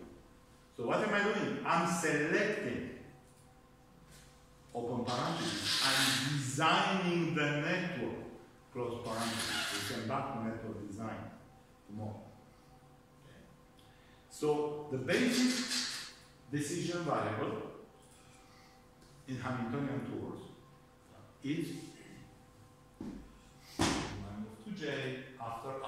Yes or no? Okay. So this means that my model will be integer programming, because actually my only decisions are all integer. The locations that we've seen before the coffee break was mixed integer programming, because I had the decision to locate, yes, no, integer, and the decision to assign, which were continuous. So it's mixed integer programming. It's a part of integer programming. If you take a book of integer programming, like the one by them author, you'll find that one point it starts talking about. Sorry. So this is the basic model. Intuitive. That's an intuition. We are solving programs, so we have an intuition. So if I have to get in, get out, what are my constraints? Well, I have to get in once, I have to get out, enter each node exactly once, of all the possibilities to select one. To get out, of all the possibilities to get out, meaning moving somewhere else, I have to select one. And I have to select the axis here. Okay, let me make it easy. Okay. So this is minimize the total distance, getting in once for every node, getting out once for every node. 0-1 decision. Trivial, right? Yes. Correct? No. Not really. Okay. Let me take, it's much nicer than the American capitals, unless you talk about, well, even in California, in Sacramento. I'll tell you, if you go to California, go to Malibu, no, go to Sacramento. Well, Sacramento is cute, but nothing to see there. So let's take some cities in Europe, actually. Paris, London, Madrid, and Venice. Okay. Distances. I'm applying the model that I showed you. I'm going into each node once, I'm going out once, minimizing total cost. That's the optimal solution of the model you have on the previous page. But it's not a tool. Because you never, ever said to anybody that you want a tour. Because actually, getting through the door, through each door, getting in once, getting out once, you can just go to each door separately. Nothing tells you that this has to be a tour. Now the problem we have, again, the mathematicians didn't do their work.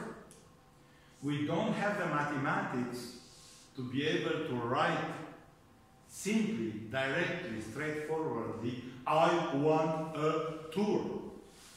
I can say it, but I don't have any mathematical way to write it. What I can say, this is not a tour and I don't want you. And I can do that for all the solutions like that, which are not a tour.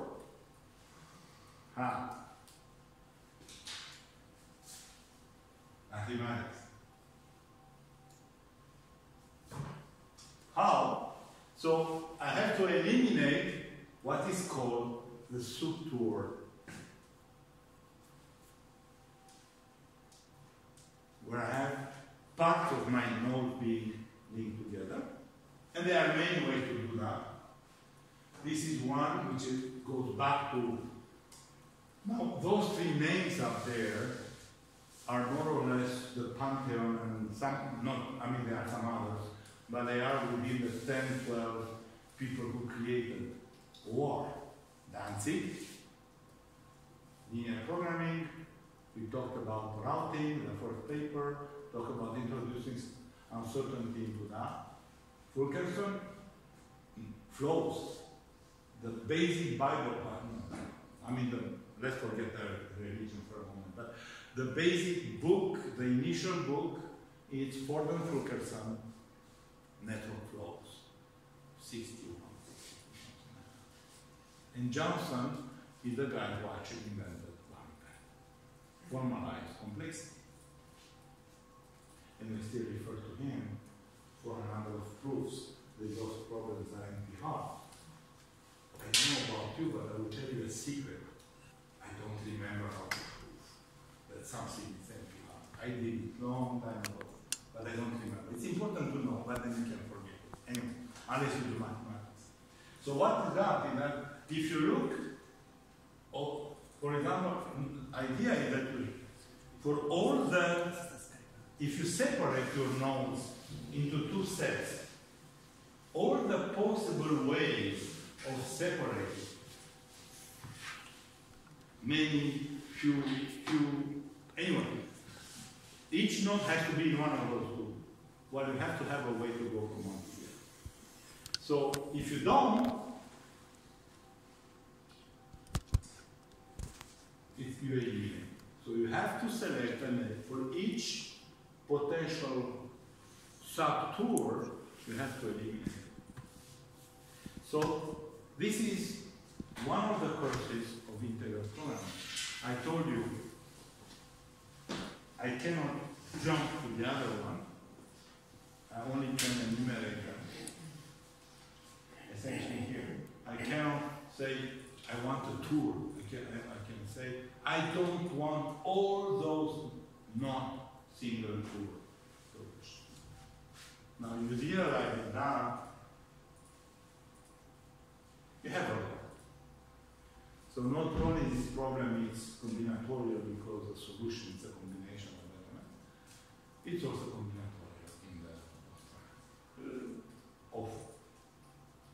This is why very few follow. We need a very special formulation in order to get to an exact solution. Okay. So in a sense, each tour it's such a problem.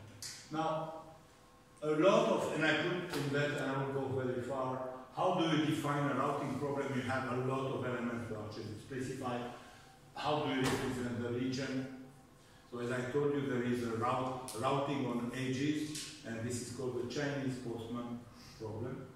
But by the way, the Chinese was not a postman, it was a Chinese researcher who invented the problem for the first time, saying the postman in a village in rural China, rural postman, has to walk from one house to the other.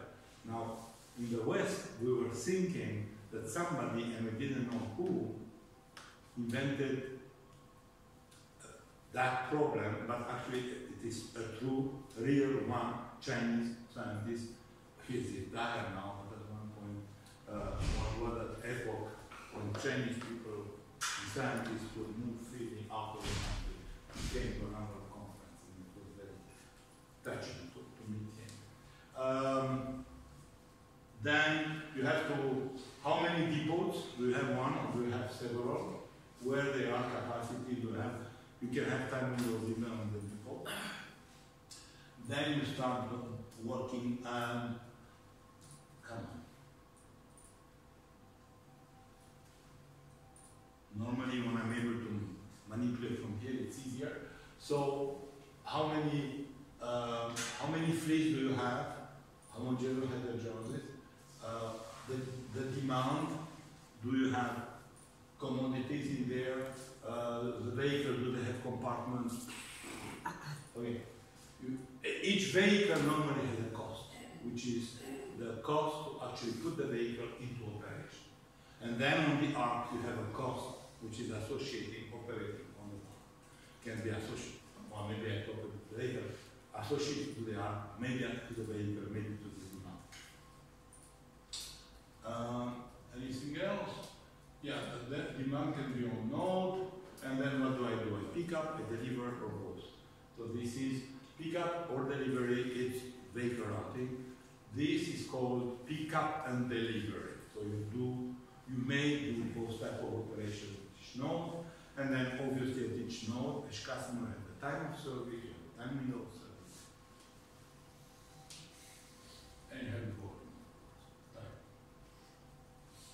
Now the time restrictions, I already told you a little bit about the time window. You find them very, very, very, very much. Those give very complicated routes at some point. You must arrive within. You cannot arrive later. In actual application, you have the time window, and then you have the time window of still working by paying penalties. And you have hard time window and soft time windows, where I can pay a penalty, the other I can't. So it's much more even complicated than what I wrote here. Now, the time windows are very much important. And the cost or benefits. Oh. Product, one or more. Limits of length and duration. What objectives? This is the basic one, total cost. Now, total cost, and you just look at the cost of utilization. If you also have the cost of the vehicle, as I said before, then clearly you will try to minimize the number of vehicles as well. Okay. At least implicitly, even if you don't have anything in the product. Now, you'll see that tomorrow when we go to services, actually there is a fixed cost on activation of the service. Okay. Now, there is a difference of tours and routes. And I'm trying to mix you up as much as I can. Up to now, I more or less talked about tours, routes, as equivalent terms. Okay. Now, a tour is literally a closed cycle. From a point, going through a number of points, it's a closed cycle in graph terms. A route, or what we'll be calling later on a workday, is what a vehicle does. Now, in 90% of the papers out there, a route and a tour is the same thing. But you can do actually several tours in the same day if the tours are short or sufficiently short. Okay? So you can have multi-tour. Do you have any time dependence? Is it a multi-period? Is it a single period? You'll see a couple of those things, especially in tactical plan. We talk about splitting demand. But customers over the entire street will keep on this uncertain. Climate protection. What it means known. When we say that we know, it means that we have a prediction. Otherwise, we are economists and trying to do the route for yesterday. If I'm trying to do the route for today, later in the day or tomorrow, I'm working on a prediction. Unless I have signed contracts, some way, to say that this is what I have to do, assuming that when I'm getting there, it's exactly what I found. Okay. So, known means that I have a good prediction or confidence. Uncertain means that I have a distribution instead of having. No. Dynamically revealed means that I don't know what I will find until I'm getting there.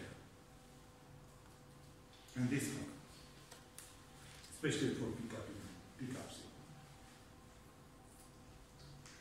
So the number of classes, classical, traveling salesman, now obviously TSP is traveling salesman, salesperson. It all depends how much you are into equity, inclusion, variability, whatever you are, call it whatever you want. The P is for problem. CVRP, which is capacitated vehicle routing problem, and this is a basic one. Now, I'm putting route lengths. It's funny how the names are, because the basic one is CVRP, the VRP has route limitation as well, but this is how the field developed. You will not change 50 years of vehicle routing, not now. Okay. VRP, TW, this is routing, and actually it's CVRP, TW, to be more precise. We have time windows for customers. The multiple depots, multiple periods, mean that actually I can deliver from several ones. Now, let me stop 1 minute here. The basic multiple depot routing problem, as it's defined in the literature, has the same product everywhere. It's like gelato by Rome. It should be the same. Yeah. So I can deliver from here or from here, it will be the same product. Now, as we go to city logistics, and that will be one of the major differences, the demand has an origin as a destination. So it will be multi-depot, the CDCs, the satellite, whatever you like, and it will be multi-commodity, which makes it a huge difference with most of the literature on vehicle routing. Multiple periods is different from time dependent, and that also is important. Multiple period means that I have the same customer has to be served more than once during a certain period of time. And I can service, for example, Monday, Wednesday, Friday, or Monday, Thursday, Saturday, or Tuesday and Thursday. And either most of the problem, I select one of those patterns, or in a few, very few papers, I'm actually designing the pattern outside. And of course, the cutest one is to have both of them. Multiple depot, multiple period. Now, time-dependent routing, and you don't see much until city logistics, you are not seeing much in the literature. And when the demand has a timestamp, when it arrives in the system and has a due date. And then the routes will have a timestamp when they start. Okay? We'll see more about that. Maybe a little bit today and quite a lot tomorrow. Arc routing, location routing, what I'm doing now. Inventory routing, now it's actually, I'm doing routing also because, and the customers not only they have a demand, but actually I have to keep up a level of inventory. There are some very beautiful papers actually by colleagues from Brescia and that area, from Maria Grazia Speranza, Claudia Archetti, with colleagues from the States, Martin Sauerberg in particular. If you are interested, you should go to those papers. And a lot of what we are calling the rich settings, that was invented about 15 years ago, terminology rich VIP, more or less. Meaning that you have more than one attribute in those programs. And fundamentally in city logistics, you are in the rich country. Well, rich meaning lot of trouble for you guys. And again, we have that.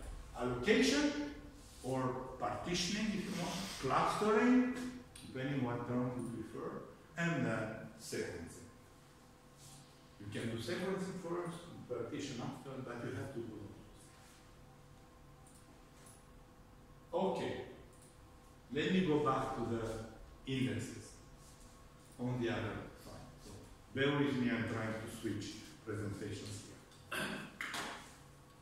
Sorry, before you change the presentation, can I ask one thing about the summation when you divide it into two subsets, V and Q? Oh, well, the summation, oh, and that one back. Okay, the summation was that actually what the constraint says, that you have a set of partitions. So each element in the set has two subsets of nodes. Okay? So you partition all your nodes into two subsets. Okay? And you have a finite number of nodes, so there is a finite number of combinations on the node which goes in one set and the other node in the other set. Okay? So let's say that I put node 1, 2, 3, set 4, 5, 6, 7 in the other. And I have all of those. So now, if I'm looking at all those xij equal 1, if I'm going on that, it means that on all the connections between the nodes in this set and this set, so I'm looking only on, I'm not looking, if I have 1, 2, 3 here, I'm not looking the connection from 1 to 2, from 1 to 3, from 2 to 3. I'm looking from 1 to 4, 1 to 5, 1 to 6. So all those inter-group links, I make a sum there, I have to have at least one. So the sum has to be. Why? It means that those two groups cannot be separated. So I'm forbidding by this the existence of those two sets separate in the final solution. Okay? Yeah, what I didn't understand was why don't you also add the summation? One is summation from V to Q, and also add the summation from Q to V to ensure that it is It would be the other way, because actually, if you take all the partitions, at one point you have that node in the first and that node in the other one. I mean, you can switch. Okay, so you say for all partitions, so that includes V equal to Q minus the first. Yeah. Okay, now I got it. Thanks. Okay. It's a good question. Thank you. You helped me a lot, actually. I should put a star on your final exam. Okay, so I'm going. So fundamentally, and you'll see a little examples in the next one. The two index is only is artist in or not, and it kind of is one of the initial ones.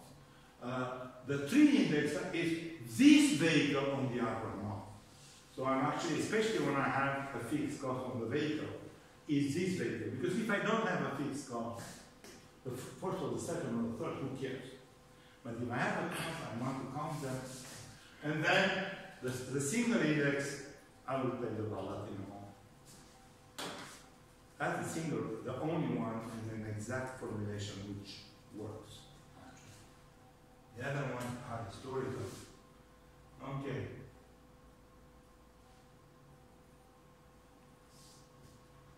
Try to find it. Where are you? Now this is static.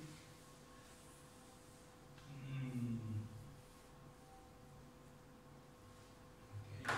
So immediately it is hidden.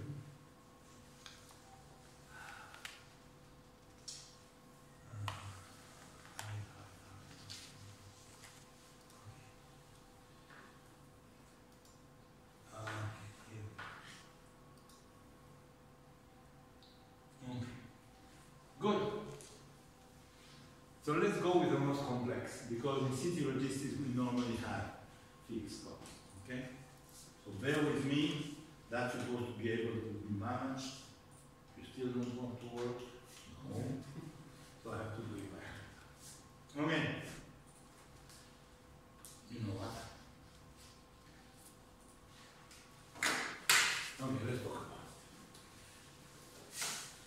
This is my yeah. So this is my system. Okay? So this is the simplest system where I don't have, I could have those extra nodes here to have from where they come, but I didn't put them in here. By the way, these and the next one are directly out of our reporting here a long time ago. It was the thesis of cloud. I remember. So these are the main platform, the CDCs as we call them. These are the satellites, secondary platform. This is the first tier or the first echelon. This is the second one. Okay. Now one product, typical routing. Okay. So these are the customers, and they have the demand here. Okay. And I need to move that from the platform which are here. So what are the program characteristics? Each platform has a cost. You want it, you have to pay. You pay, you have a certain price. It's not infinite. Okay. Same thing here on the second tier. You want it, you have to pay. And if you pay, you have a certain amount. Now, on the first tier, you have some vehicles which have a limited capacity. This is homogeneous fit on each tier. Okay. Now, so I have the links. Now, and actually a tour has been already built just to show it. But each link has a time for this type of vehicles. And so you have the capacity here, you have the cost. And by the way, this is not my family and next first name, it's just Claudio or wrote it like that. And you have the routing cost of the vehicle on each link, and you have the time. And this is if you move empty here. Same thing on the second, you have a capacity, you have a time, you have a routing cost, you have an empty cost. And by the way, of course, if you want to have this, you have to pay, you have a decision variable here, and you have a decision variable here. So what do you have here? I want to know if the vehicle goes on this arc. So if you look at the cost here, it's of this vehicle on this arc. So the decision vehicle is this vehicle going from this node to this node. And in fact, on the first tier, the only thing which we get is either from the platform to the satellite or in between two satellites. It's here. Somewhere. Obviously, that says as well that I have a decision variable if I'm using the vehicle. So you have all the usual constraints on the first tier, including you cannot operate it if you are not selected, and you have it the same thing down here. And it's, so you have all.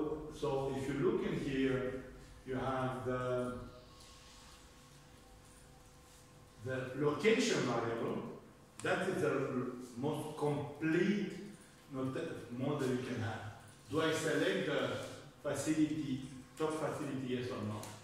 Am I using this particular vehicle, meaning do I pay the fixed cost of this particular vehicle? It's not needed, but it's easier to write them. You don't need it when you code it. Then it's how much I'm putting on it. And this is the routing. Is the vehicle, this particular vehicle, going on this particular route?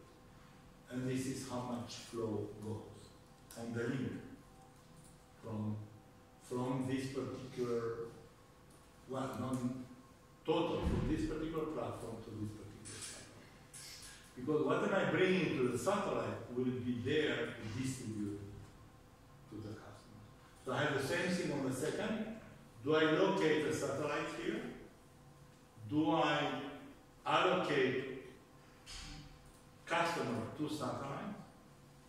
Do I use this particular vehicle? And how do I route the vehicle? So is this vehicle moving on this arc or on this side, or on this side. Now, of course, you have the software eliminations everywhere, demand satisfaction here. You have to be careful about the capacity here, the capacity here, the capacity of the vehicle. You have linking constraints between selecting the vehicle and using it. It's be very big. Unless you have a trivial problem, it's unsolvable right now. It's complete, it's cute, scientifically satisfying, useless. But not useless in terms of understanding. Because actually when you start working on the heuristic side of algorithm, actually all those variables give you, oh, what relations I have to care about. And then I'm decomposing and it's a beautiful field. But if you want to solve it exactly, this is not the way to do. Something a little bit better is actually to go to a 2 index where fundamentally you are defining more variables, saying this demand to this satellite to this platform, this vehicle to this. So you do it 2 by 2, so you have more assignment variables in a sense, and you build the indirect assignments so through a chain like that. But you have less complicated relations, and it makes you something which is more usable. You have a little chance to go beyond a little throwaway example. Now, in the vehicle routing literature, and known for what? 40 years now, 35 years now, something like that. There is no way to solve exactly vehicle routing problems written in 2 or 3 indexes. Arc-based models. Both 2 indexes and 3 indexes are based directly on arcs. Okay? Because it's so huge, even with parallel computing, parallel computing, distribution, splitting it any way you want, for as long as we want to keep to exact solution methods. I'm not talking about math and meta heuristics here. But even with parallel computing on branch and bound and branch and cut, not nice. No. So what we can do and what is being done. Oh no, I didn't put it here. I put it in the other. It's actually single index combination. What is that? Sounds magical. Harry Potter is magic. Oh. I want to put myself one at least my wife is I let it be. It was a practical matter on the restaurant, so I let it be.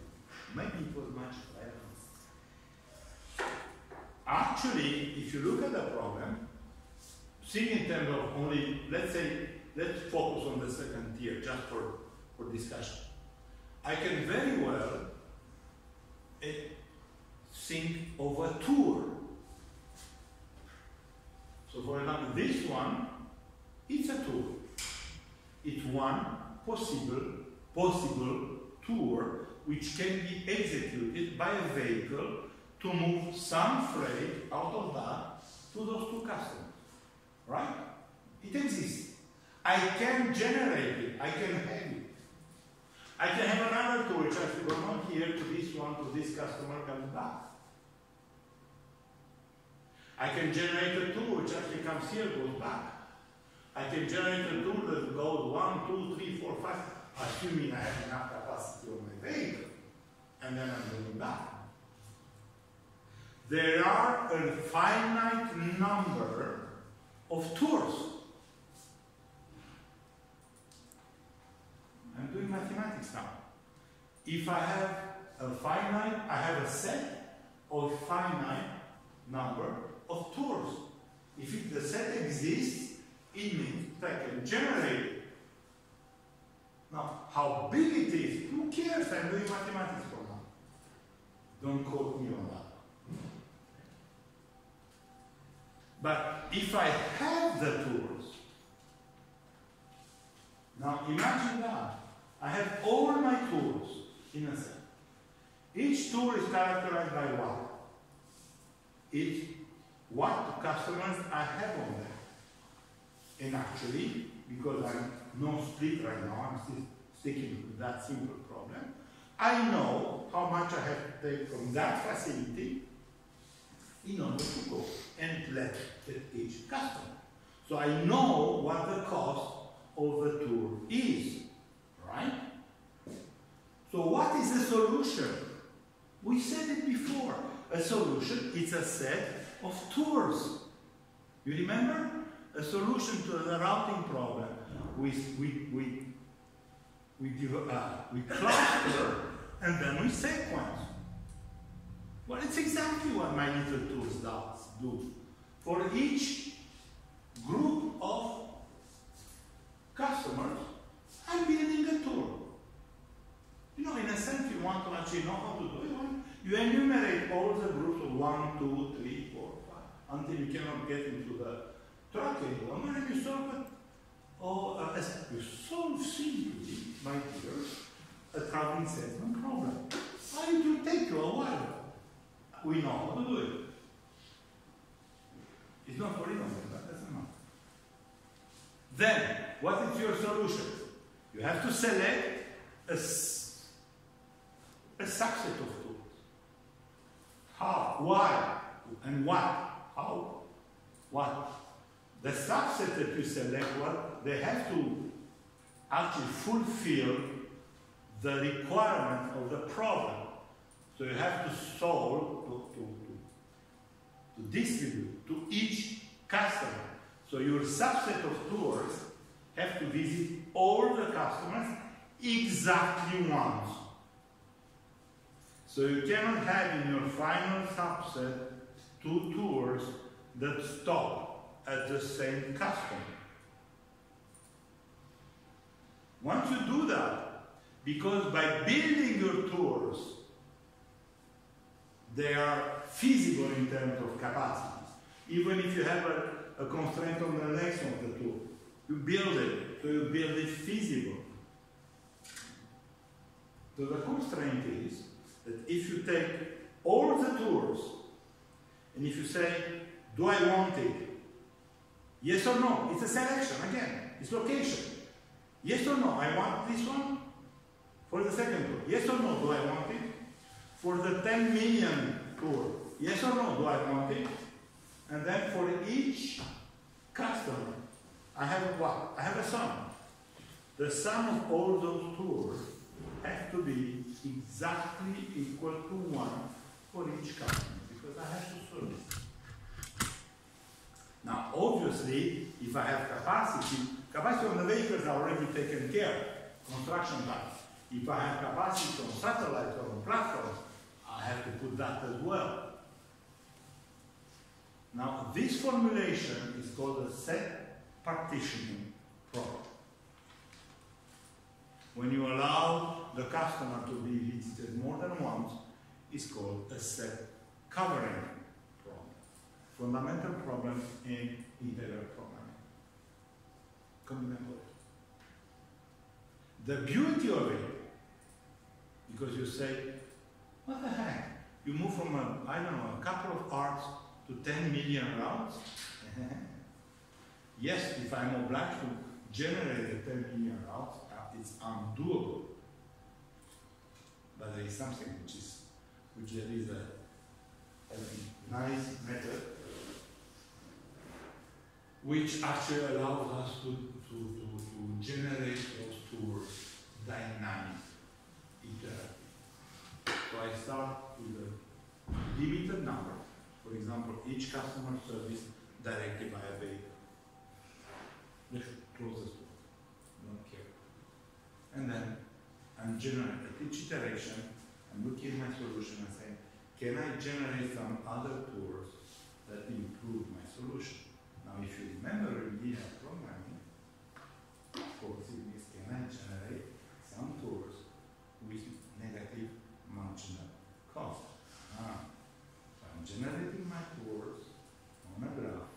special gravity deriving from a custom, and it's the shortest path, spatial shortest path on marginal cost.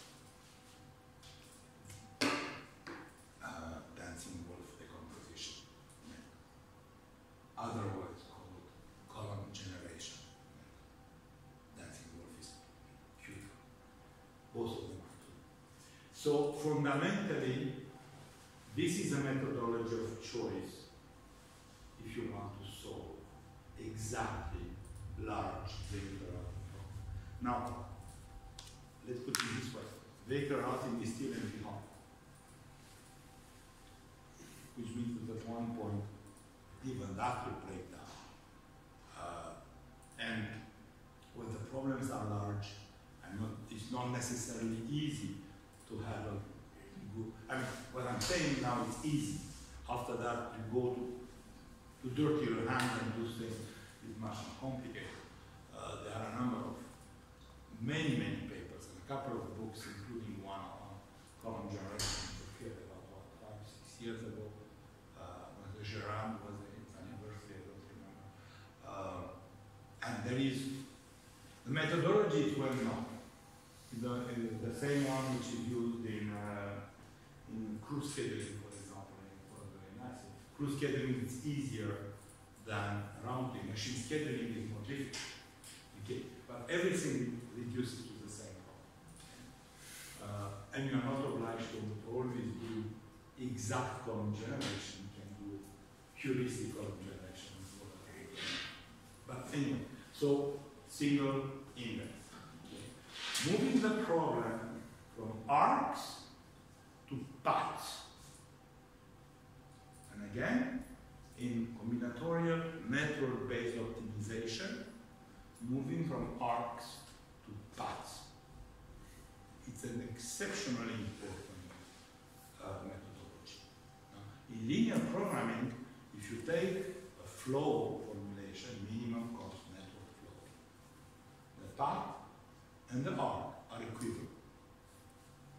Now, in integer programming, yeah, sure. The fact is that you can model some things on paths in a much more easy way than on arcs, including, for example, nonlinearities and discrepancies. So it opens up, again, we don't have the time to do it in this particular series of lectures, maybe we do it next year, but it opens up a lot of possibilities on modeling more complex things. Just to give you an example, truck drivers, everywhere, there are rules. There are Canada rules, United States rules, China rules, Europe rules, Russian rules, everybody. More or less all the same. You cannot drive more than, what, 7, 8, 9 hours during the day. You have to stop after so many hours. After 3 days, you have to stop for half a day. If you think about that, how do you put that? Oh, you can write the constraints on it. But you have non-linear stuff and non-continuous stuff because you have to count from the beginning, and when you reach like about 20 hours of driving, you have to stop for 6 hours. You can do it, mathematically, you can do it. Try to put that into a computer program, you're dead. You do it on paths, actually you don't even model it. These are conditions in the path generation to have a path which is feasible and respects overlap, because the path is in a time-space network. And you can count. These are called resource constraint shortest path problem.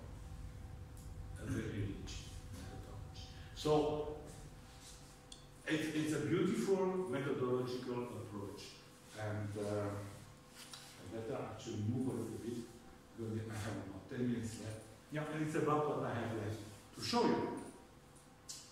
Because actually I'm not, I wanted to finish that one by punching you hard with a model, but we'll just go through it without actually reading everything.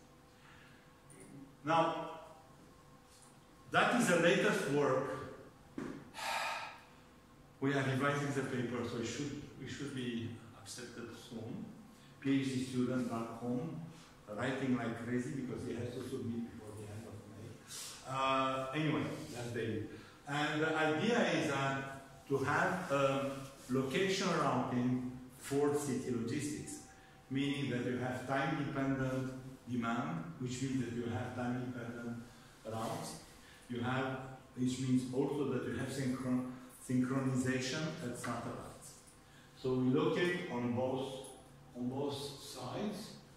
So you see these are the platforms, the square ones, and the little round diamonds here are the satellites, and the time-dependent demand, which means that there is an availability when the demand is available here, and we have to decide what is the platform.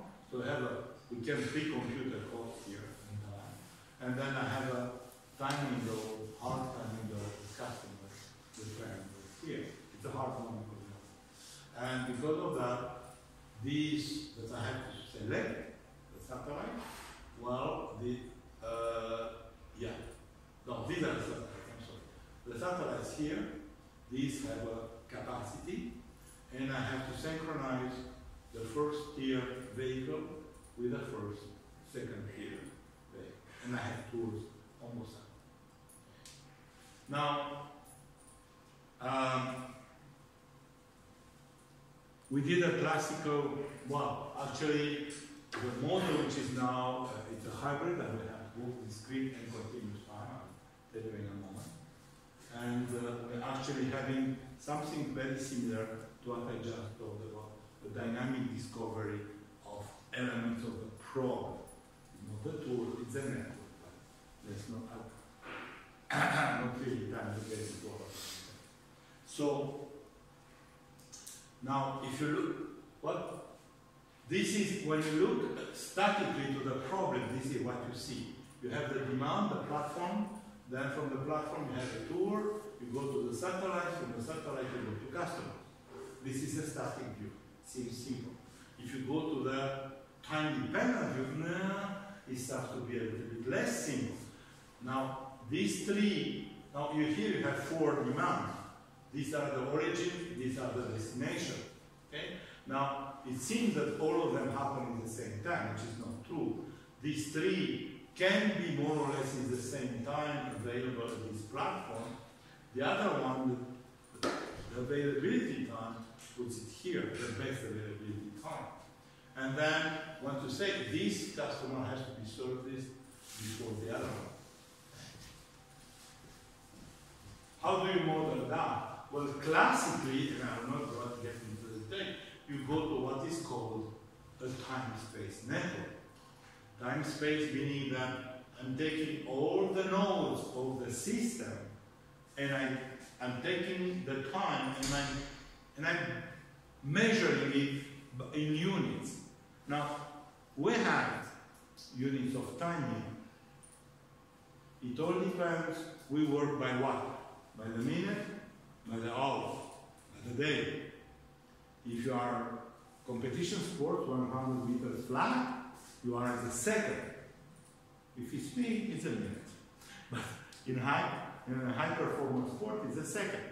If you talk to physicists, it's a nanosecond. If you talk to geologists, it's a year, 100 million and more. Okay? So, but somewhere there is a discretization which exists, because even if time is continuous, we discretize it. So it may be the minute, whatever it is. But now, when we do logistics, minutes, not really. But whatever it is, half a day, the hour, half an hour, the day complete. Okay. What it means that what happened within the period, you don't need to know what time it is, and then you copy your network at each one of the period.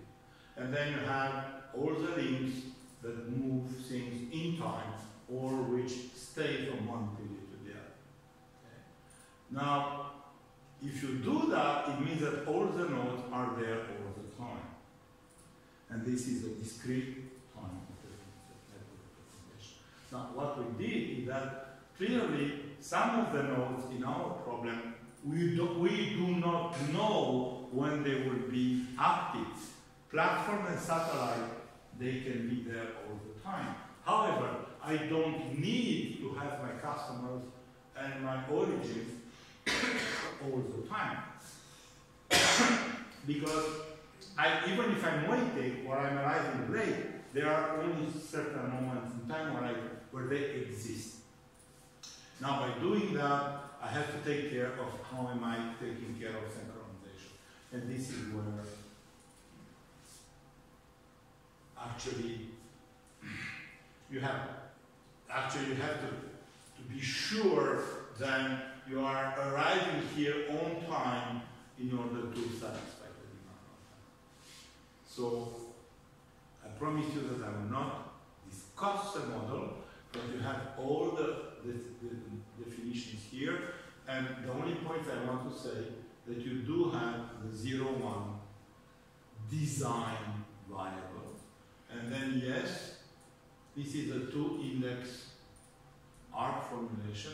However, on the commodities, it's a full Monty interval.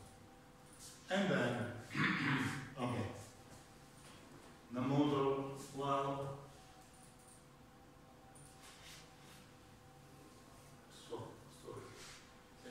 you have to select vehicles, tours, the flows at each level, inbound to each node, outbound to each node. You cannot use what you didn't pay for. This is unsplit demand.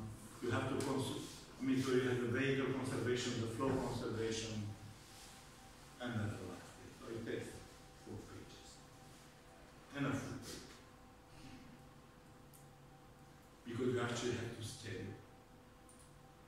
Not only to determine the route, but because you are time dependent, you have to scale. And this is what's missing in most of the papers in the literature. Anybody who wants to, let's forget that. Anybody who wants to more details, would be happy to send you the paper. And actually, as far as strategic planning goes, the methodology which is available now is location routing, in different ways of routing. And I would say that this last model, I'm just shooting at it because it's much too complicated to really go into the details. But I would say that if on location routing, this would be now the starting point.